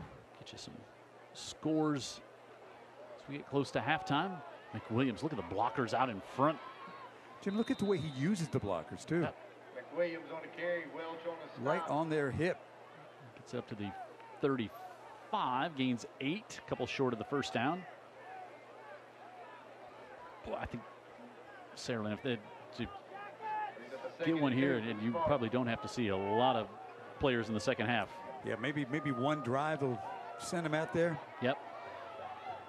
Lacey fires this one into the corner, and Dees has got it for another touchdown. What a throw by Lacey and Dees. And it looked like there was good coverage back there. AM&S Calvert touchdown. And Jordan Dees with another here tonight. And Saraland looking like Saraland. Watch this ball placement here. That's what they call it, right? Ball placement. Like, did you throw it in a good spot? Yeah, he had a double coverage, but he had them beat, and he is in easily. That one just landed in his lap. Second touchdown here tonight, receiving for Dees, and PAT is good. It's 56-14 here at the half. We're not even officially at the half yet, as Dees looks on after the score there. You know, the Saraland band was right there as he's celebrating. They've been out of their seats. They leave with the 6-minute mark of the second period. Those seats have been vacant for a while. They've really piled up some big plays in the last 6 minutes. Yeah, well, there's been 42 points in this quarter, so that'll do it. They'll slow the pace down just a bit. Welch has a little gap at the 30, and Shamar Welch lost the football, recovered by Saraland at the 49. Kicker Tucker Singleton with the fumble recovery. He wants to make sure everybody knows he's got it too. Should go back. That was the third touchdown for Jordan Dees. It's hard to keep track of him. And then Welch, who's a little slow to get up here. Young man who just committed to Troy last week. A big honor and call from Marshall last night at Troy. Big honor up there last night for him. Welch just had it knocked away from behind, and Singleton, maybe the all-time fumble recovering kicker in Saraland history now. May have just moved to that title. I love the way he came off like a wide receiver scoring a touch. He came off like an airplane, and he's showing the ball, and good for him. Look at Lacey on the night. 13 and 19, 256, 3 tutties. Yeah. And Singleton with the recovery, and then Lacey is done for the night as Gage Weaver is going to come in here and probably hand the ball off, would be my guess. Yeah, with 49 seconds to go here in the half. I would like to look back and see what Saraland averages in the first half of games. Yeah, you're right. My guess is 35. Yeah, they average 52 a game, and a lot of games have just been, they like 70 on. That was a school record. They scored 70 points against Foley. That was a school record. They had set a school record this year for the biggest winning margin when they beat Robertsdale 66-0. So yeah, what is their average in the first half? And again, a lot of these gaudy numbers you see, and a lot of these players play half the game. Yep. And again, but they do score more in the first half than most teams do in 4 quarters, right? Yeah, I would say they average more than most teams average for an entire game. That'd be my guess. Look at that, a smile on a Friday over there from the head coach. So Gage Weaver comes in and hands it off to Bush. And Bush with a big hit, lost his helmet on that one. That was a huge hit. I think that was Lars Hansen, the sophomore, that just squared him up. That might have been Hansen. Watch this. This is dangerous. That helmet comes off, and he's not even near the ground yet. I know it wasn't Lars Hansen. It was Lamarion Miller. Boy, he was hanging on to the ball, too. So he was about to be involved in a play where more bodies were going to be jumping all around him.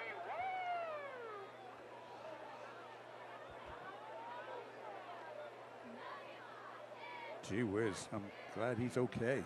There's Gage Weaver, junior backup quarterback, and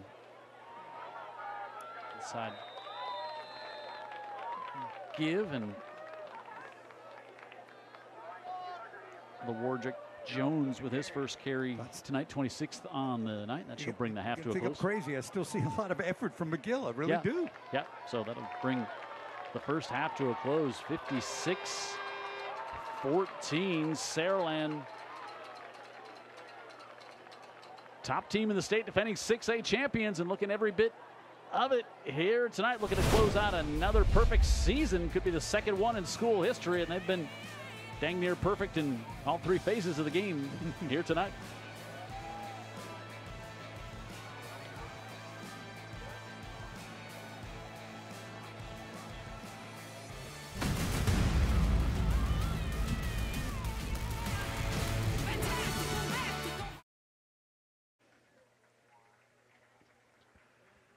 So a very special and emotional night here at McGill, especially for guys standing next to me that I love so much. Dan Brennan, his son, Zach Miller. A lot of you know the history, as Dan talked about him on the radio a lot, and struggles when he passed away back in 2021 with a brief battle with brain cancer. Navy SEAL, amazing young man.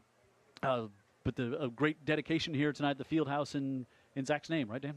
Yeah, for sure. Zach was one of a kind, and there Zach is with his little brother Joseph. You know, he had a kind heart, but a warrior's mentality, and there you go. You know, it was such a pleasure to be part of raising Zach. Yeah. Absolute pleasure. I met him when he was 8. I married his mother when he was 9, and he got sick in May of 2021, and I remember our last phone conversation just days before suddenly he passed, and it was it's a conversation I'll never forget. But the point is that I wasn't the only one that loved Zach. He was loved by so many because he loved a lot of people. He loved a lot of people. That was just who he was. I got a chance to sit down with Bill Griffin, who's the athletic director today, but Bill was very on the scene, and you'll hear from his stories. He was his line coach at McGill his senior year. That was a big turnaround season for the McGill-Toolen Yellow Jackets. And if you don't think I didn't love that kid, man, oh, man. And you'd have to be a nitwit not to love him. You'd have to be an absolute nitwit. Yeah, he was special in so many ways. And let's find out even just a little bit more about an amazing American hero. Yes, Zach Miller. Bill, you coached Zach. I did. And it's amazing how, even though it's been so many years, coaches remember players. You remember situations. Give me a few that Zach was involved in. You know, Zach was the leader of the offensive line because at that time, like I said, with the zone blocking schemes, he called whether they were going to be up or whether they were going to have their hands on the ground in the three-point stance, and he called all of the blocking assignments. So, you know, that I can't help but the leadership that he displayed as a football player helped him, you know, in the Navy. Mm-hmm. He was a guy that everybody liked. I mean, and he was friends with everybody. He might not be best friends with them, but he was friendly to everybody. And I think that's what people really remember about Zach. And, you know, he could be a terror on the football field, but in the locker room, in the classroom, hanging out on the weekends, he was a guy, and he was a good guy. Yeah. And I think that's what it prompted, you know, his buddies to do these fundraisers, to have something to remember Zach by, and something that Zach really cared about here at McGill. And McGill was a part of him, and now he will always be a part of McGill football. Our last game, regular season game before the playoffs that year, we played Satsuma. And I got a picture here that a buddy of mine took after that game. And it was my offensive line grouped together. And I think we rushed for nearly 300 yards that game. And he snapped that picture of us. And I've had this picture in my office ever since then. And John Jensen, our offense coordinator, gave me this quote, and I thought it was very appropriate to put on this picture of the offensive lineman. It says, "A lineman stood at the pearly gates. His face was scarred and cold as he stood and glared at the man of fate for admission to the fold. What have you done?" St. Peter asked, "to gain admission here?" "I've been a lineman, sir," he said, "for many and many a year." The pearly gates swung open wide as St. Peter rang the bell. "Come on in and choose your heart, for you've seen your share of hell." And that was Zach. Yep.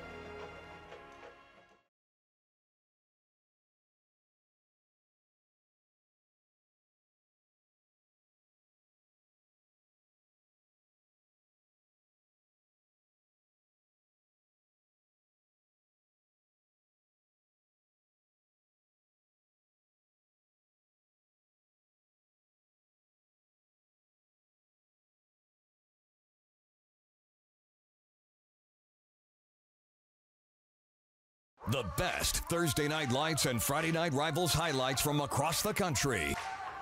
Gonna throw over the top again, and this is, oh my goodness, did he pull that in? He sure did. Incredible catch. That's Isaac Thomas, the senior. And he's gonna fake, he's gonna throw, and has a man, Aiden Smalls gets away.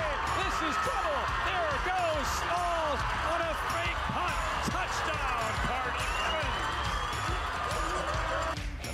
Taking care of the ball. Here he is to throw now. Being pressured on the rollout. Ward looking downfield, loading up, throwing deep, middle of the field, got a man, and he makes the catch at the 20-yard line.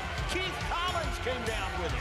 Incredible catch by Collins, the senior wide receiver. Just a phenomenal athletic play because he was triple teamed. They should be the way this team plays. Double pass coming. Lacey gets it to Ryan Williams. Santay McWilliams, touchdown, Saraland.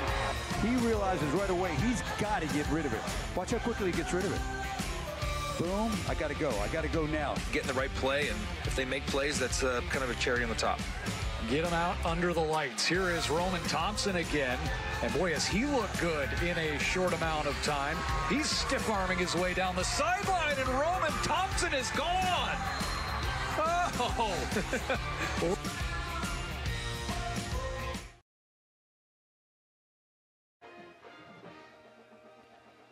A little love for the home team there from our highlights last week with Saraland with the win over Theodore. That Ryan Williams touchdown pass to Santay McWilliams. Tonight, McWilliams, a couple of touchdowns early in this one, and Jordan Dees with 3 touchdowns tonight. A pick 6 and a block punt touchdown as well. And Saraland, who fell behind 7-0 in this game, has taken this one over at the half, 56-14. It all started with that big matchup on ESPN for the Spartans this year when they won in overtime against Lipscomb Academy.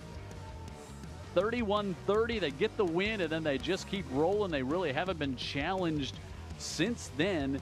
And you saw everything they've done, just giving up 10 points a game, and some of those points coming late in their games. We talked about the 70 points they scored against Foley and the 66-point winning margin they had against Robertsdale, both school records. And looks like they're going to close things out here.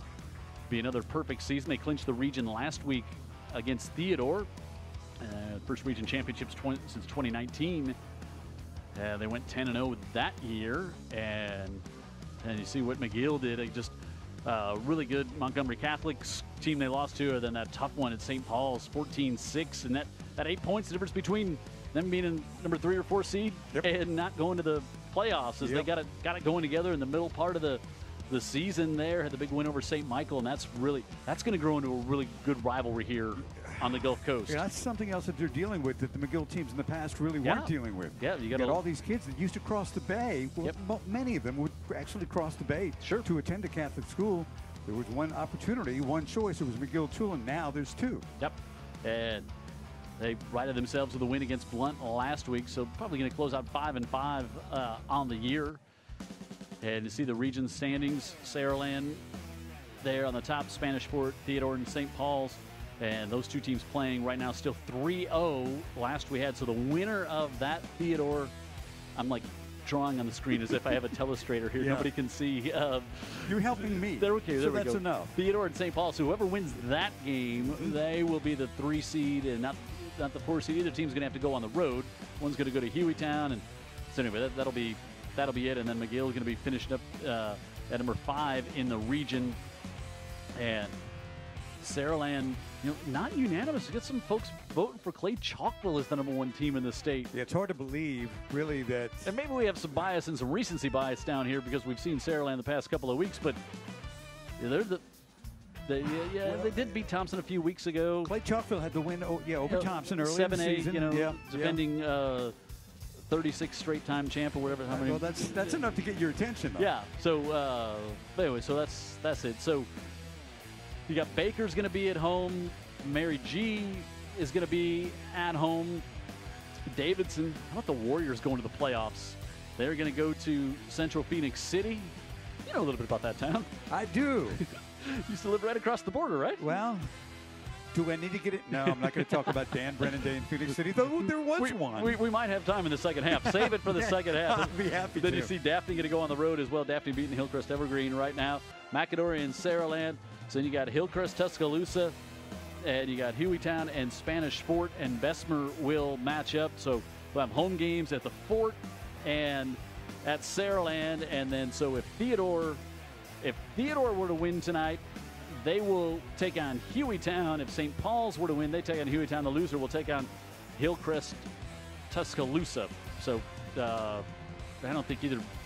I don't think either one of those matchups you're super excited about having to go face. But I think if you're either Hueytown or Tuscaloosa, Hillcrest Tuscaloosa, you're not excited to play Theodore or St. Paul's either. No, we've seen in this region them go on the road and everybody win their first matchup. Yeah. So look at this. So then you got Gulf Shores in 5A. So they're going to win the region, and then you've got BC Rain, who is losing to Gulf Shores right now. They're going to end up 5-3 in the region. UMS is already 5-3 in the region, and you got Faith Academy, who's going to be 5-3 in the region, and those three are going to make the playoffs, and look at the tiebreakers all sorted out there. But that Viger team we saw, so impressive.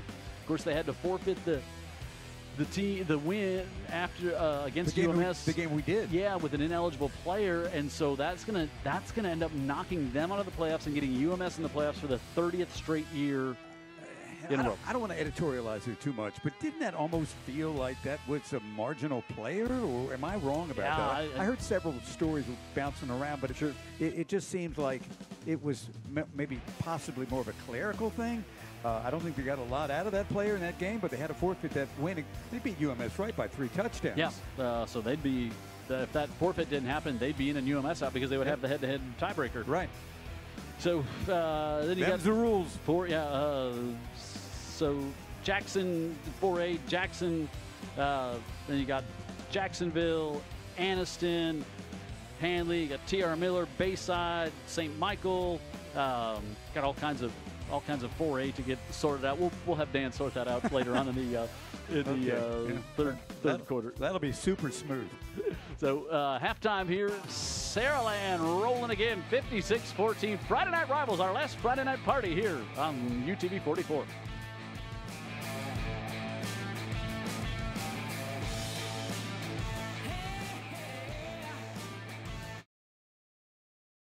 The following segment is sponsored by Dr. Pepper.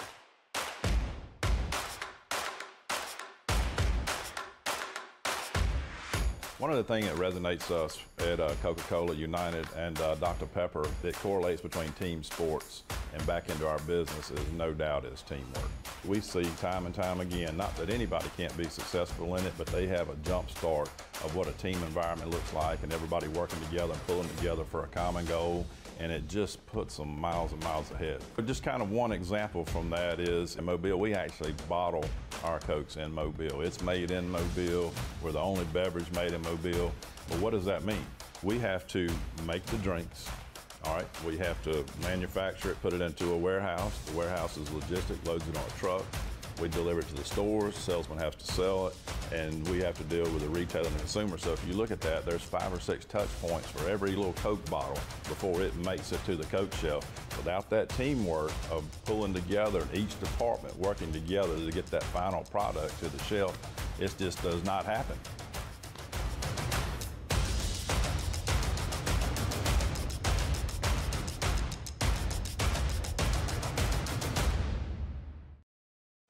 Our Bree Hughes from Saraland High School, our Andy Citron, injury attorney. How big is the scholarship? Athlete. How big? $5,000. 5 large. If you win it all. Yep. GPA 4.3, plays volleyball. And, of course, we know they had a very good volleyball team. Yep, runners up this week. Runners up earlier this week, right. Advanced honors, endorsement, NHS, Leo Club, MCAA All-County Honors, a lot of stuff right there. Committed to Northwest Florida State College to play softball. Plans to major in sports broadcasting. Uh-oh. Yeah, we just, you know, Bree, come on. Just let us have this gig. Just don't come take it away from us. Saw a picture of me at halftime and say, how long is he going to hang around? So that's one of our scholars. How long has he been doing it? Time's running out on the guy on the right. So anyway, also Henry Green, he's the kicker for McGill-Toolen. Talked to his dad before the game. 12th grader, GPA 3.97. And its honors include Green Club, NHS, Student Ambassador, Honor Roll, Academic Letter, Life Teen. He's the starting kicker, obviously. Plans to attend UA, Auburn, or South Alabama. Football offer from Rhodes College. Which you referred to as? You tell me. I think it was either the Yale or the Harvard of the South. Yeah. One of those. Great school. Yeah, in Memphis. One of those two. So it is a busy first half. It's we had 70 points, and so McGill wins the toss. They don't defer. They take it, and then Ladarian Miller takes it 48 yards. Saraland comes into this game giving up 48 a game. Miller takes it 48, and it's 7-0 Jackets. Yep. 48 yards a game. Yeah. Right. And Saraland got it back. They able to get it to tie the score. McWilliams. Yep. McWilliams with a touchdown. Then a pick six here as it was tipped by Thompson, and then Cam Lafitte, his second pick six of the night, and then second touchdown of the night for Sante McWilliams. And now at this point, it is rolling for Saraland. Then they block a punt. Cam Lafitte blocks it. Arteris Moffitt turns it in. 8th block punt of the season for Saraland.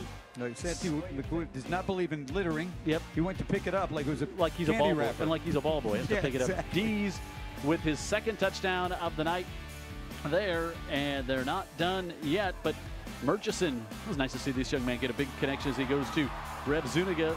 62 yards on that score there, but Lacey says, I'll go one more.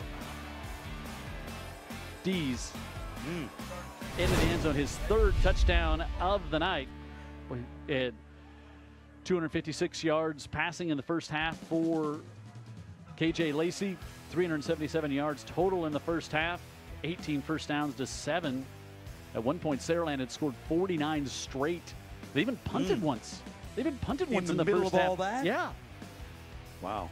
And now we will start the second half, and Saraland will get it back as Gage Weaver had come in at quarterback for that last series with just under a minute to go, and I would guess KJ Lacey's done for the night. I would think so. A lot of youth here in the second half, and Ryan Williams, the best player in the state of Alabama, has not even seen the field tonight, I don't think. No, he's could have gone, but they're so deep, got so many weapons, and just he'll be ready to go next week. They're also playing without C.D. Gill, one of their other really talented receivers. Yeah. He's dealing with an injury. They're hoping to have him back for the first round. You see Gage Weaver there in the middle. Wasn't there a Weaver who was a quarterback at Citronelle a long time ago, or was he at Saraland? Was there one at Saraland? Hang on. I think the quarterback that got him to the state finals one year was a Weaver. Okay. He ended up going to Louisiana. Lafayette or somewhere? Okay. Yeah. I think that was Weaver. Big, strong kid. Yep. Okay. All right, so Weaver will start here and give it off to Jones. That's LaWardrick Jones, and probably guess we're going to see continuous clock here in the second half. If I just had to guess, you kind of saw Saraland, really trying to kind of take the air out of things late in the first half, using up the play clock. And yeah, you can really take the air out if you do that continuous clock. But if the game's not competitive, you don't want to see anybody get hurt, obviously. Yep. And also, we made this reference a lot over the years, but the players who are out here that are backups, say, for So this is their time to shine. This is their reward for, as Jones, this is their reward for all the work they do in practice. I agree. And, able to get in there and go. And, the clock continues to run, even though it's a first down. So the clock is running. So it's probably a good sign. For sure. Okay, sure, maybe trying to get to New Orleans or something like that. Like you. Much thanks to Jason Welch and the production team. Ed Smith.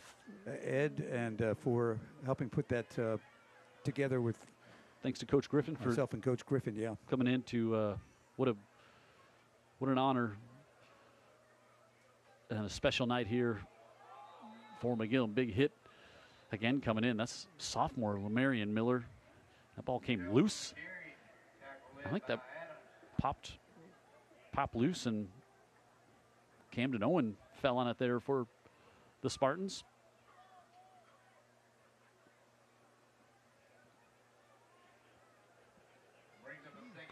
So we have 2nd and 8 if you're just joining us here. The field house with a beautiful plaque on there we saw, named in honor of Zach Miller, Dan's son.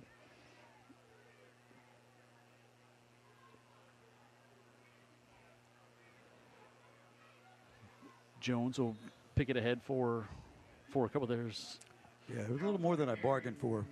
There's the came in tonight, to be honest with you. So walked over and saw it for the first time, and it's been gone to 2.5 years. Yeah, not just a SEAL. I don't mean just a SEAL, but also was a SEAL, and then also SEAL Team 6. Yeah, leader of SEAL Team 6, right? Mm-hmm. It's like SEAL Hall of Fame. It's kind of how that would be for Zach. So up to the 26. Yeah, I'm sure end up in the McGill Hall of Fame. And that's kind of when things started turning around, kind of starting to get some momentum, because McGill went through some lean years here in football. His senior year, Chris Nemeth was the coach. He came back he came back from over in Florida where he lives to be here tonight, and I got a chance to see him real quick. But he was a fire and brimstone guy, and the kids really played hard for him, and they got to the playoffs. Won one of those road games where you're 4, got to go play the 1, and upset Northview Dothan. Oh wow! Came back and lost to a great Alma Bryant team. Oh, by a field goal at the end. Oh, that was the lightning in a bottle. Alma Bryant team would have Brandon Johnson. Was he on that team? Who's the big defensive end? Johnson. Yes, that's who Zach was blocking. Right. So that wasn't fun. But they held their own and lost by a field goal at the end. Brandon might have been gone. Johnson might have been gone by that point. Okay. That's Jones in the backfield with Weaver. Here's Saraland moving it down, marching against McGill here down to about the 19. Going to bring up 3rd down as we're continuous clock. We're in the Dr. Pepper maroon zone. Nice tackle there, by the way, going low. We say this but how fast does an 11-game regular season just fly by? It's amazing. On Friday nights. I mean, it just starts and it's over. Yep. Playoffs start next week. And you can catch me if you want to on my sofa. Streak like we're not invited. Like Cal Ripken Jr. that goes on and on in playoffs not being able to be broadcast live in the state of Alabama because it's 1979, or some people think that's the way it is. Yeah, and I always want to say, look at the games we do on Friday nights. Look at the crowds that we have at the games, and they're live on TV. Exactly. Nobody's staying home to watch Jim and Dan, folks. No. I mean, it just doesn't hurt the gate. It helps grow the sport, show off young men, show off young women who are part of sports, show off scholastic athletes. Right. But we can't do them live, and so we can't do them. It's tough. You can't tell the whole story, right? Yep. 3rd and 3, and Weaver has to hurry and gets it off with 1. I think some thought the play never got off, but that was a strange play from the start there. I think it was. I'm not sure Jones thought the play got off, and then suddenly he had 2 Yellow Jackets who London Hill was there saying, "Oh no, this is a play." Yeah, we're playing here, and so it's going to bring up 4th down. And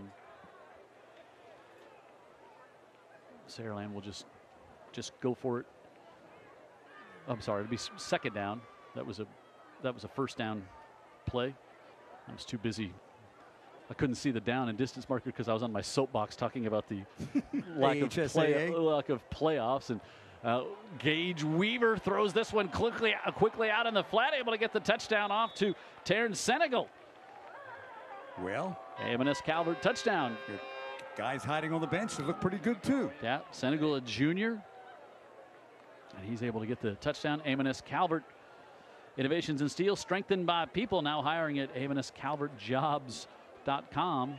Bree Hughes keeps doing great in broadcasting. You and I will be applying at amnscalvertjobs.com because suddenly we have Friday nights off. As I said in the 90s, not that there's anything wrong with that.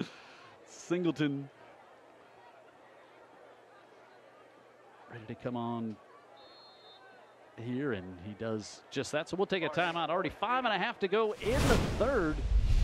This one all Saraland here on Friday Night Rival. Senegal with the TD reception from Gage Weaver.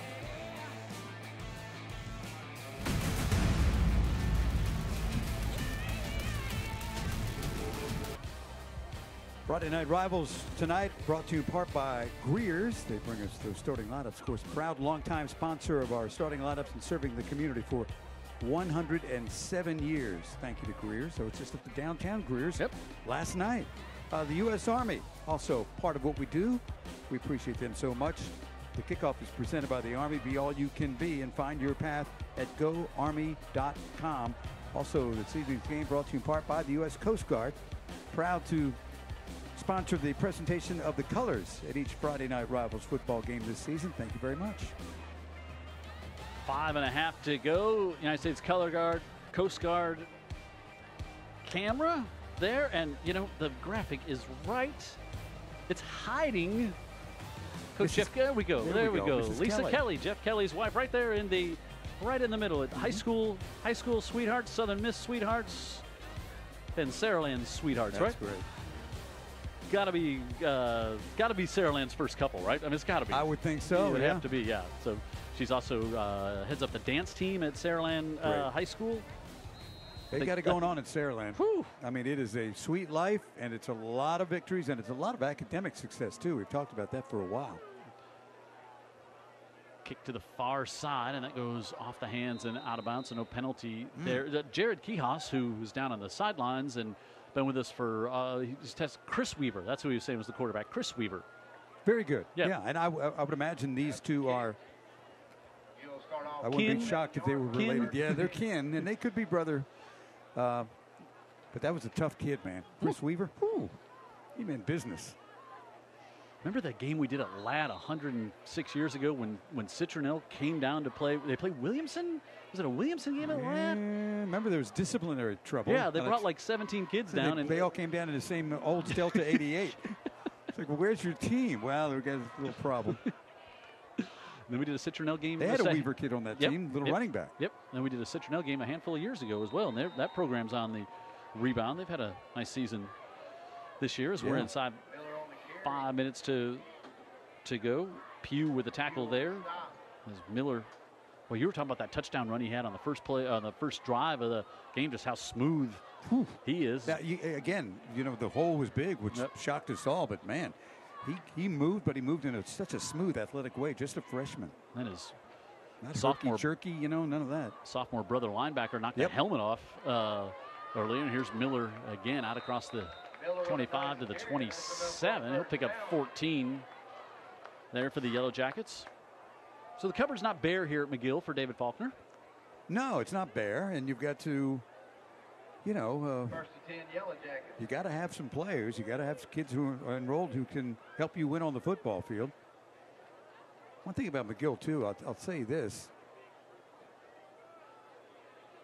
always had a good culture, but the culture is not just culture. The culture is down the hallways and in the classroom. They don't even. The problem never gets to the football field because they try to snuff out any problems that they have in the classroom. But how many, all years we've been doing this, how many 5'11", 178-pound linebackers have we seen at McGill that just play with their hairs on fire? Yep. I mean, just a ton of them. Plenty. Murchison gets it off to Stanton. Stanton's put together a nice senior season here for the Yellow Jackets. He really has. He was hot in the first half, too. Brings up a 3rd and 3 for the Jackets. Third down and a couple here for the Yellow Jackets. But this time tomorrow night, they'll be SEC. Ooh. Picture will look a little clearer. How it's 6:45 kick. It won't be over quite yet, but so yeah, I've got a good day planned tomorrow, man. Good day.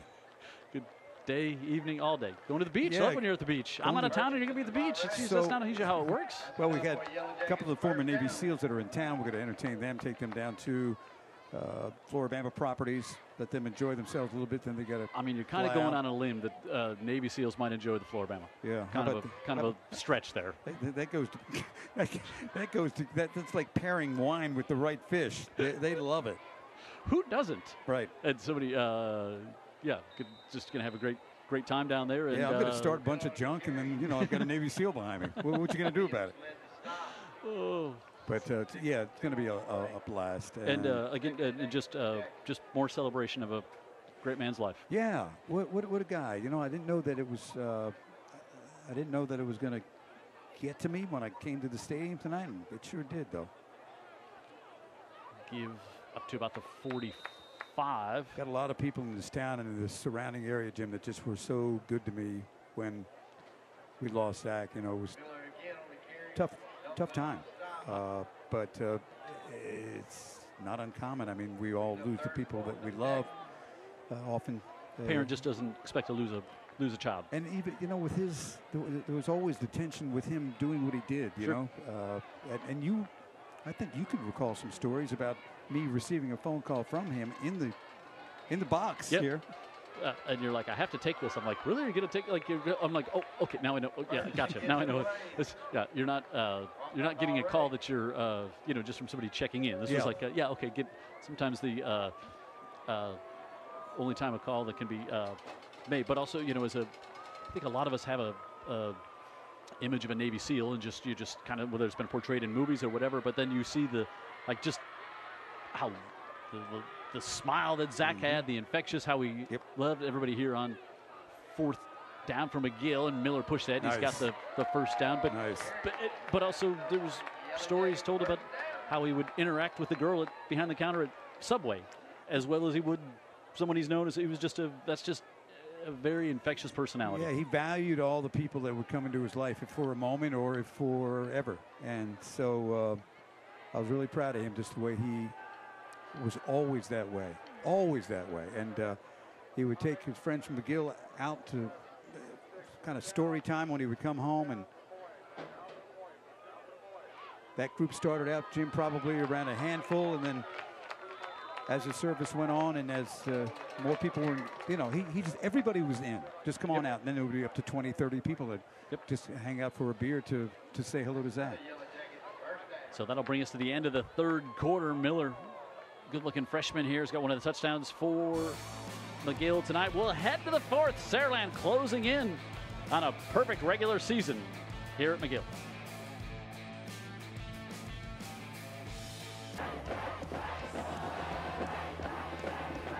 Hey, got a sick roof, right, Dan? Oh, man, you got a sick roof. That's a sick feeling. Not like, man, your roof is sick. It looks so good. No. If it's the other way. No, you want to call the doctor, call the roof doctor. A proud supporter of the student athletes on Friday Night Rivals. Also brought to you in part by Fast Signs. Transforming your place begins at our place. Let Fast Signs help you make your statement. And Herc Reynolds providing our eye in the sky there in the end zone. Herc Reynolds there you go. Proud and a longtime supporter of Friday Night Rivals. Perfect all year at dodging extra points as well, man. In the scaffolding. We go. So here we go, fourth quarter, last quarter of the year here on Friday Night Rivals. Murchison looking to go up top. Hangs it up there, and he's got a touchdown for the Yellow Jackets. Murchison hung it up there. Blaine Berry. A&S Calvert touchdown. Murchison from 37.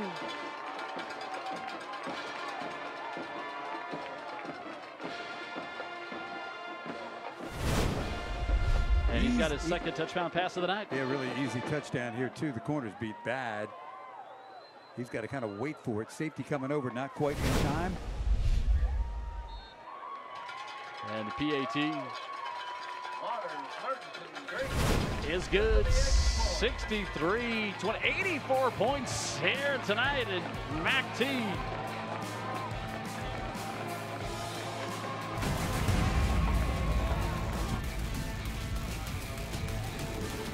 Here tonight, Saraland on top 63-21, where McGill-Toolen is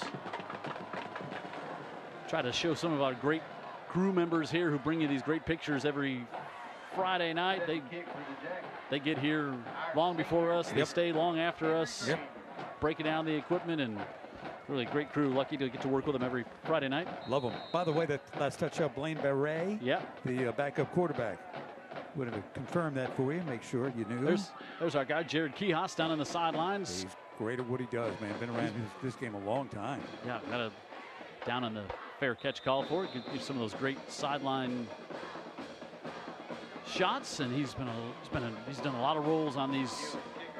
You know, high school football wouldn't be here today without Jared Kihas. I mean, he really took it over when we moved over to NBC, and he did really got this thing on the map each and every Friday night. He had so much work behind the scenes to make sure that we had a good broadcast. Put up with us for all these years. No kidding. How many meetings do you think he said? Is there anybody else we could find, like at NBC? Do you think they had those meetings? Was the biggest challenge that he. So Jared Kihas, he great guy. Jeff Kelly, both Southern Miss alum. Down inside 11 minutes to go here. I'm trying to mention these new players in there as Jones continues to pile ahead. Jones with the carry. St. Louis on the side. Brought down. Some new numbers in here for. I don't think Sam Lewis still in there though with that tackle. So Saraland will take on McAdory next week to open things up. In the first round of the playoffs, they'll be at home. And boy, Weaver looks the part of the quarterback, doesn't he? I mean, you just look at him with the size and. Oh yeah. Yeah, I wouldn't be surprised if it's not a brother, it's a first cousin. Let me put it like that. Back off to Jones, and he'll pick up a first down up to the 47-yard line. McGill came out with a little fight tonight. It was great to see. Yeah. Saraland just so much speed and talent, and really D's coming out of nowhere. Only 11 catches when he came into the game tonight. Yeah, 3 touchdowns tonight. Yeah. Yeah. Hey, great catch on a ball over the middle where he high pointed it. That wasn't even one of the touchdowns. Yeah. Lafitte had the big pick 6 on defense and the block punt. Jones up the right side. Watch out. Jones going to have a first down inside the 40. Ridden down by Welch on there. Here's our player of the game. You know, it's always the offensive guys. Now, how about this? We're going to give it to Cam Lafitte, the senior leading tackler for Saraland. Blocks the punt on that one. And also had the pick 6. Really turned, I mean, it was 7-7 there and got things turned around. And so Cam Lafitte with the block punt, the pick 6. Assist by Johnson on the tipped pass. Unofficially, I had him for 42 tackles tonight in the first he was everywhere. Half. And over the middle. No flag there, and that'll be incomplete. So Dr. Pepper player of the game, Cam Lafitte, and he's had a great season. Their leading tackler coming in, 4 sacks, 12 tackles for losses on the year. Now 2 interceptions, 2 TDs defensively. They've got a lot of good players. Yeah. You talked about it the first time we saw Saraland this year against Spanish Fort, and you were like, "Whoa, we know about KJ Lacey, we know about Ryan Williams, we know about all the offense, but that defense, I mean, they were salty in that first game when we saw them against Spanish Fort." And they are. They just simply are. And I think that's, look at that effort right there. Jones drops the shoulder on Trey Waters, the junior, still in there for McGill. Now, I know people are going to watch tape, they're going to know, but they might be a little surprised just how stingy this defense is as they roll into the playoffs. They're thinking about this fantastic offense. Saraland's got another 63 here tonight. They really do nearly unplug the jukebox in the second half, but it doesn't really matter. I mean, they've given up 6 rushing touchdowns and 6 passing touchdowns all season coming into tonight. Teams, how about this? Their defense, 85% on third down. Getting off the field 85% of the time on third down. Probably a result of a poor first and second down as well. Yep. We saw it tonight. A lot of 2nd and 13s, 2nd and 14s. This one complete. Good tackle. Up the far side, that was a good tackle. Senegal's got a touchdown tonight. He does. Wrapped up and thrown down here as we're inside 7 minutes. Saraland not in a hurry to anything going here. Who your Bulldogs have tomorrow, Dan Brennan? They have got Missouri Tigers, who have got having a good season. So, but it's in Athens. Georgia favored by a couple of touchdowns or so. They looked pretty good without Bowers the other day against Florida. Yep.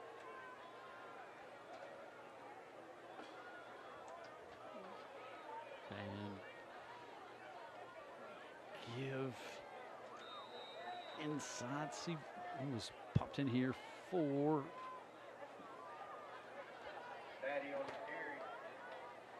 Saraland. We got Kendall Batty in for the carry here.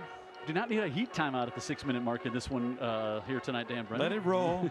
Let it roll. I'll get down there and we'll have our Dr. Pepper award of the Dr. Pepper belt, of course. It's been a lot of fun this year, right? Oh, yeah. They love the. That's going to be. Saraland's going to have 3 of those. Keep the building going up in Saraland for belt storage. Putting out a request for proposal. We need a custom belt storage built here in Saraland. Give again, and this is Sewer, who is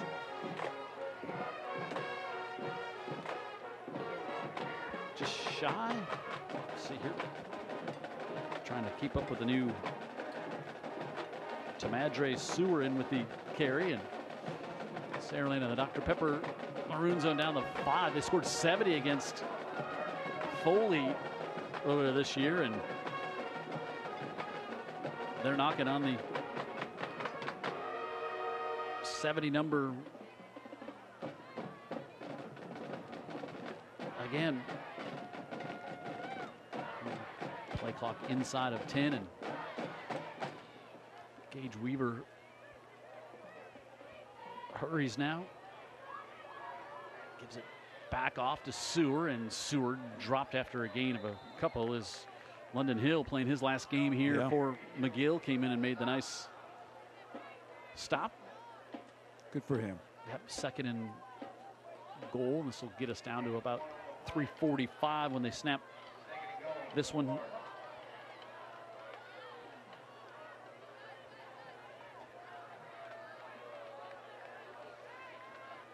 See more changes, more players getting in for Saraland here, and now we're inside 4 minutes.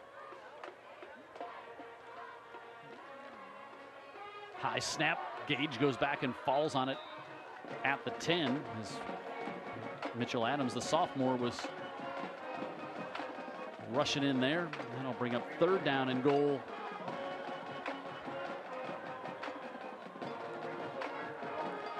You know, a guy like Gage Weaver, you know, your starting quarterback, nearly a flawless robot, you know. Yeah. Beautiful athlete though, but and he wants to do well. Now it's his team. It's his time on the field. Yeah. He's got to feel a little disappointed. They moved him very well, and he's thrown a touchdown. Yeah. His reward for running that scout team every week, probably in practice, right? Absolutely. There was a big crowd when this one started, I can tell you that. Give it off to Sewer on the right side, trying to stretch it out, and he breaks a tackle at the 5, spins, and he's in for the Saraland touchdown. How about that effort, huh? And look at some of the starting players over on the far side. You noticed they were all jumping around. They were super happy to see him score. And a great effort by Seward is just a sophomore. A&S Calvert touchdown to A&S Calvert. Innovations in steel strengthened by people. Now hiring at AMSCalvertjobs.com. And Singleton out here for his 10th PAT attempt tonight. Wow. 9 for 9 with a fumble recovery. He's like, no love for the kicker for the player of the game. And he is 10 for 10. Second time this season, Saraland has scored 70. And the sophomore Seward breaks a tackle from Hill and stays on his feet for the Sparty score.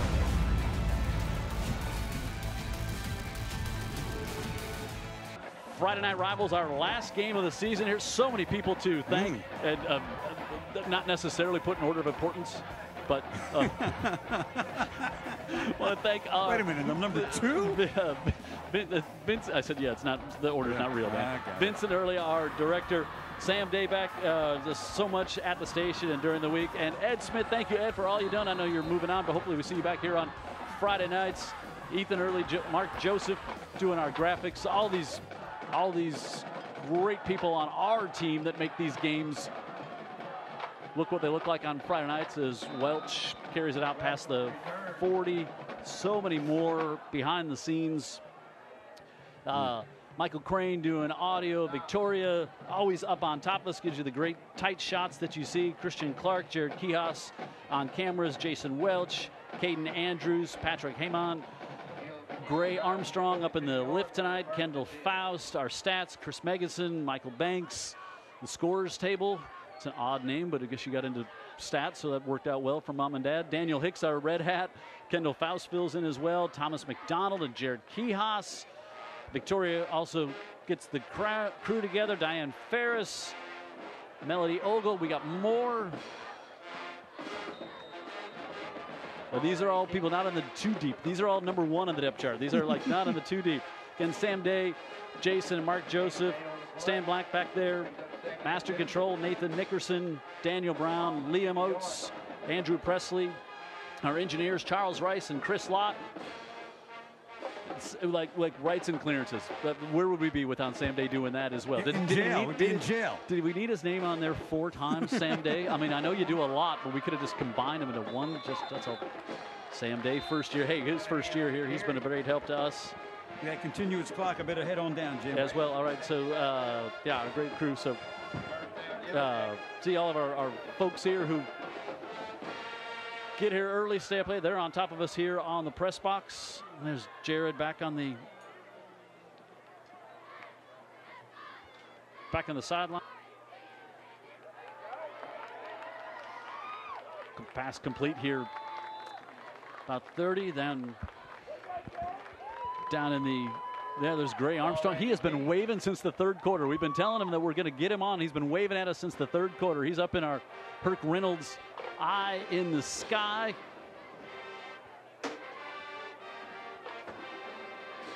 And down inside half a minute. Here is Beret, who had the touchdown pass in at quarterback for the Yellow Jackets on this drive. Just can't thank everybody who, thank you watching Friday Night Lights, Friday Night Rivals. Call it what you wish, but we love doing high school football here on UTV 44, and it takes a whole bunch of talented people to make this work on Friday nights. Beret looking to go up top, wants a touchdown to end it, and McGill does at the horn. Get the touchdown. Reed Watkins, a sophomore, with a touchdown reception to close things out here. Beret with the 23-yard toss. We're going to end up, possibly could have 98 points here on the board tonight. And I think they might just say that's it. Yeah, they're not even going to kick the extra point. They're going to say that's it. That's going to do it. What a night here for Saraland. 10-0. Congratulations to the Spartans. Their 2nd perfect season in school history. And They're the defending state champs. They score 70 for the second time this season. 10-0 for Jeff Kelly and the Spartans. Saraland closes out their regular season perfect 70-27. The final score here tonight. They get the big win. They keep rolling. Defending 6A state champs will open up the playoffs at home next week against McAdory.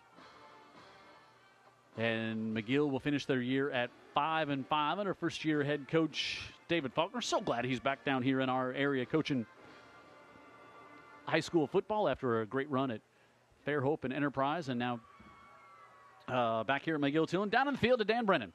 Down on the field with me and down on the field with Coach Jeff Kelly. Congratulations, another great victory. The offense looked great. You had some players that actually never even saw the field tonight, but that didn't seem to slow down the Spartans.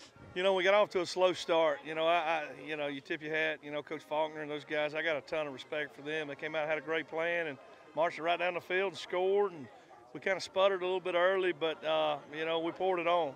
Defensively, we kind of found our groove, and did some real good things. And offensively, we got hot. We were able to have balance. KJ did an outstanding job, in what we asked him to do. And, he pushed the ball down the field. We were able to run it.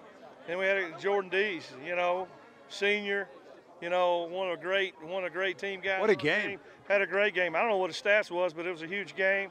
And, he made play after play tonight. And we really needed some guys to step up and do that. And, he had a tremendous game, tremendous effort, and so proud of him.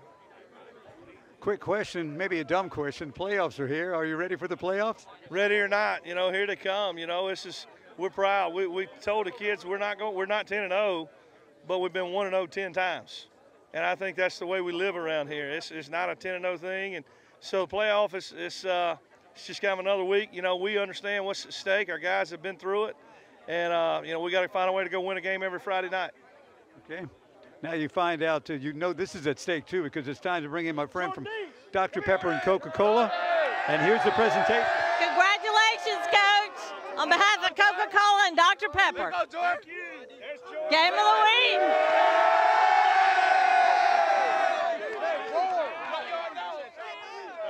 week. Three touchdowns tonight for Jordan Dees. What a way to close out his senior campaign during the regular season here. He's hoping he's got 5 more chances to win a belt to wrap things up. So final score here tonight, 70-27. Big win for Saraland. Congratulations. And McGill finishes up 5-5. Thanks to Dr. Pepper. Been such a great partner with us all year long. United States Coast Guard, Sheriff's Office in Mobile County, Greer's, Andy Citron giving away that $5,000 academic scholarship. Roof Doctors, IBEW, Local 505, A&S Calvert, Fast Times, United States Army, and Herc Reynolds for our Eye in the Sky. So for our last time here on Friday night, thanks to Vince Early, our great team, Ed Smith, Sam Day, all of our great folks, Jared Kihas, Victoria Crowder right above you, our great crew. I can't name them all. I tried to get through them all. Thank you so much. I'm Jim Cox. What a great year. We'll be back in the fall of 2024 because they don't let us do the playoffs live in the state of Alabama.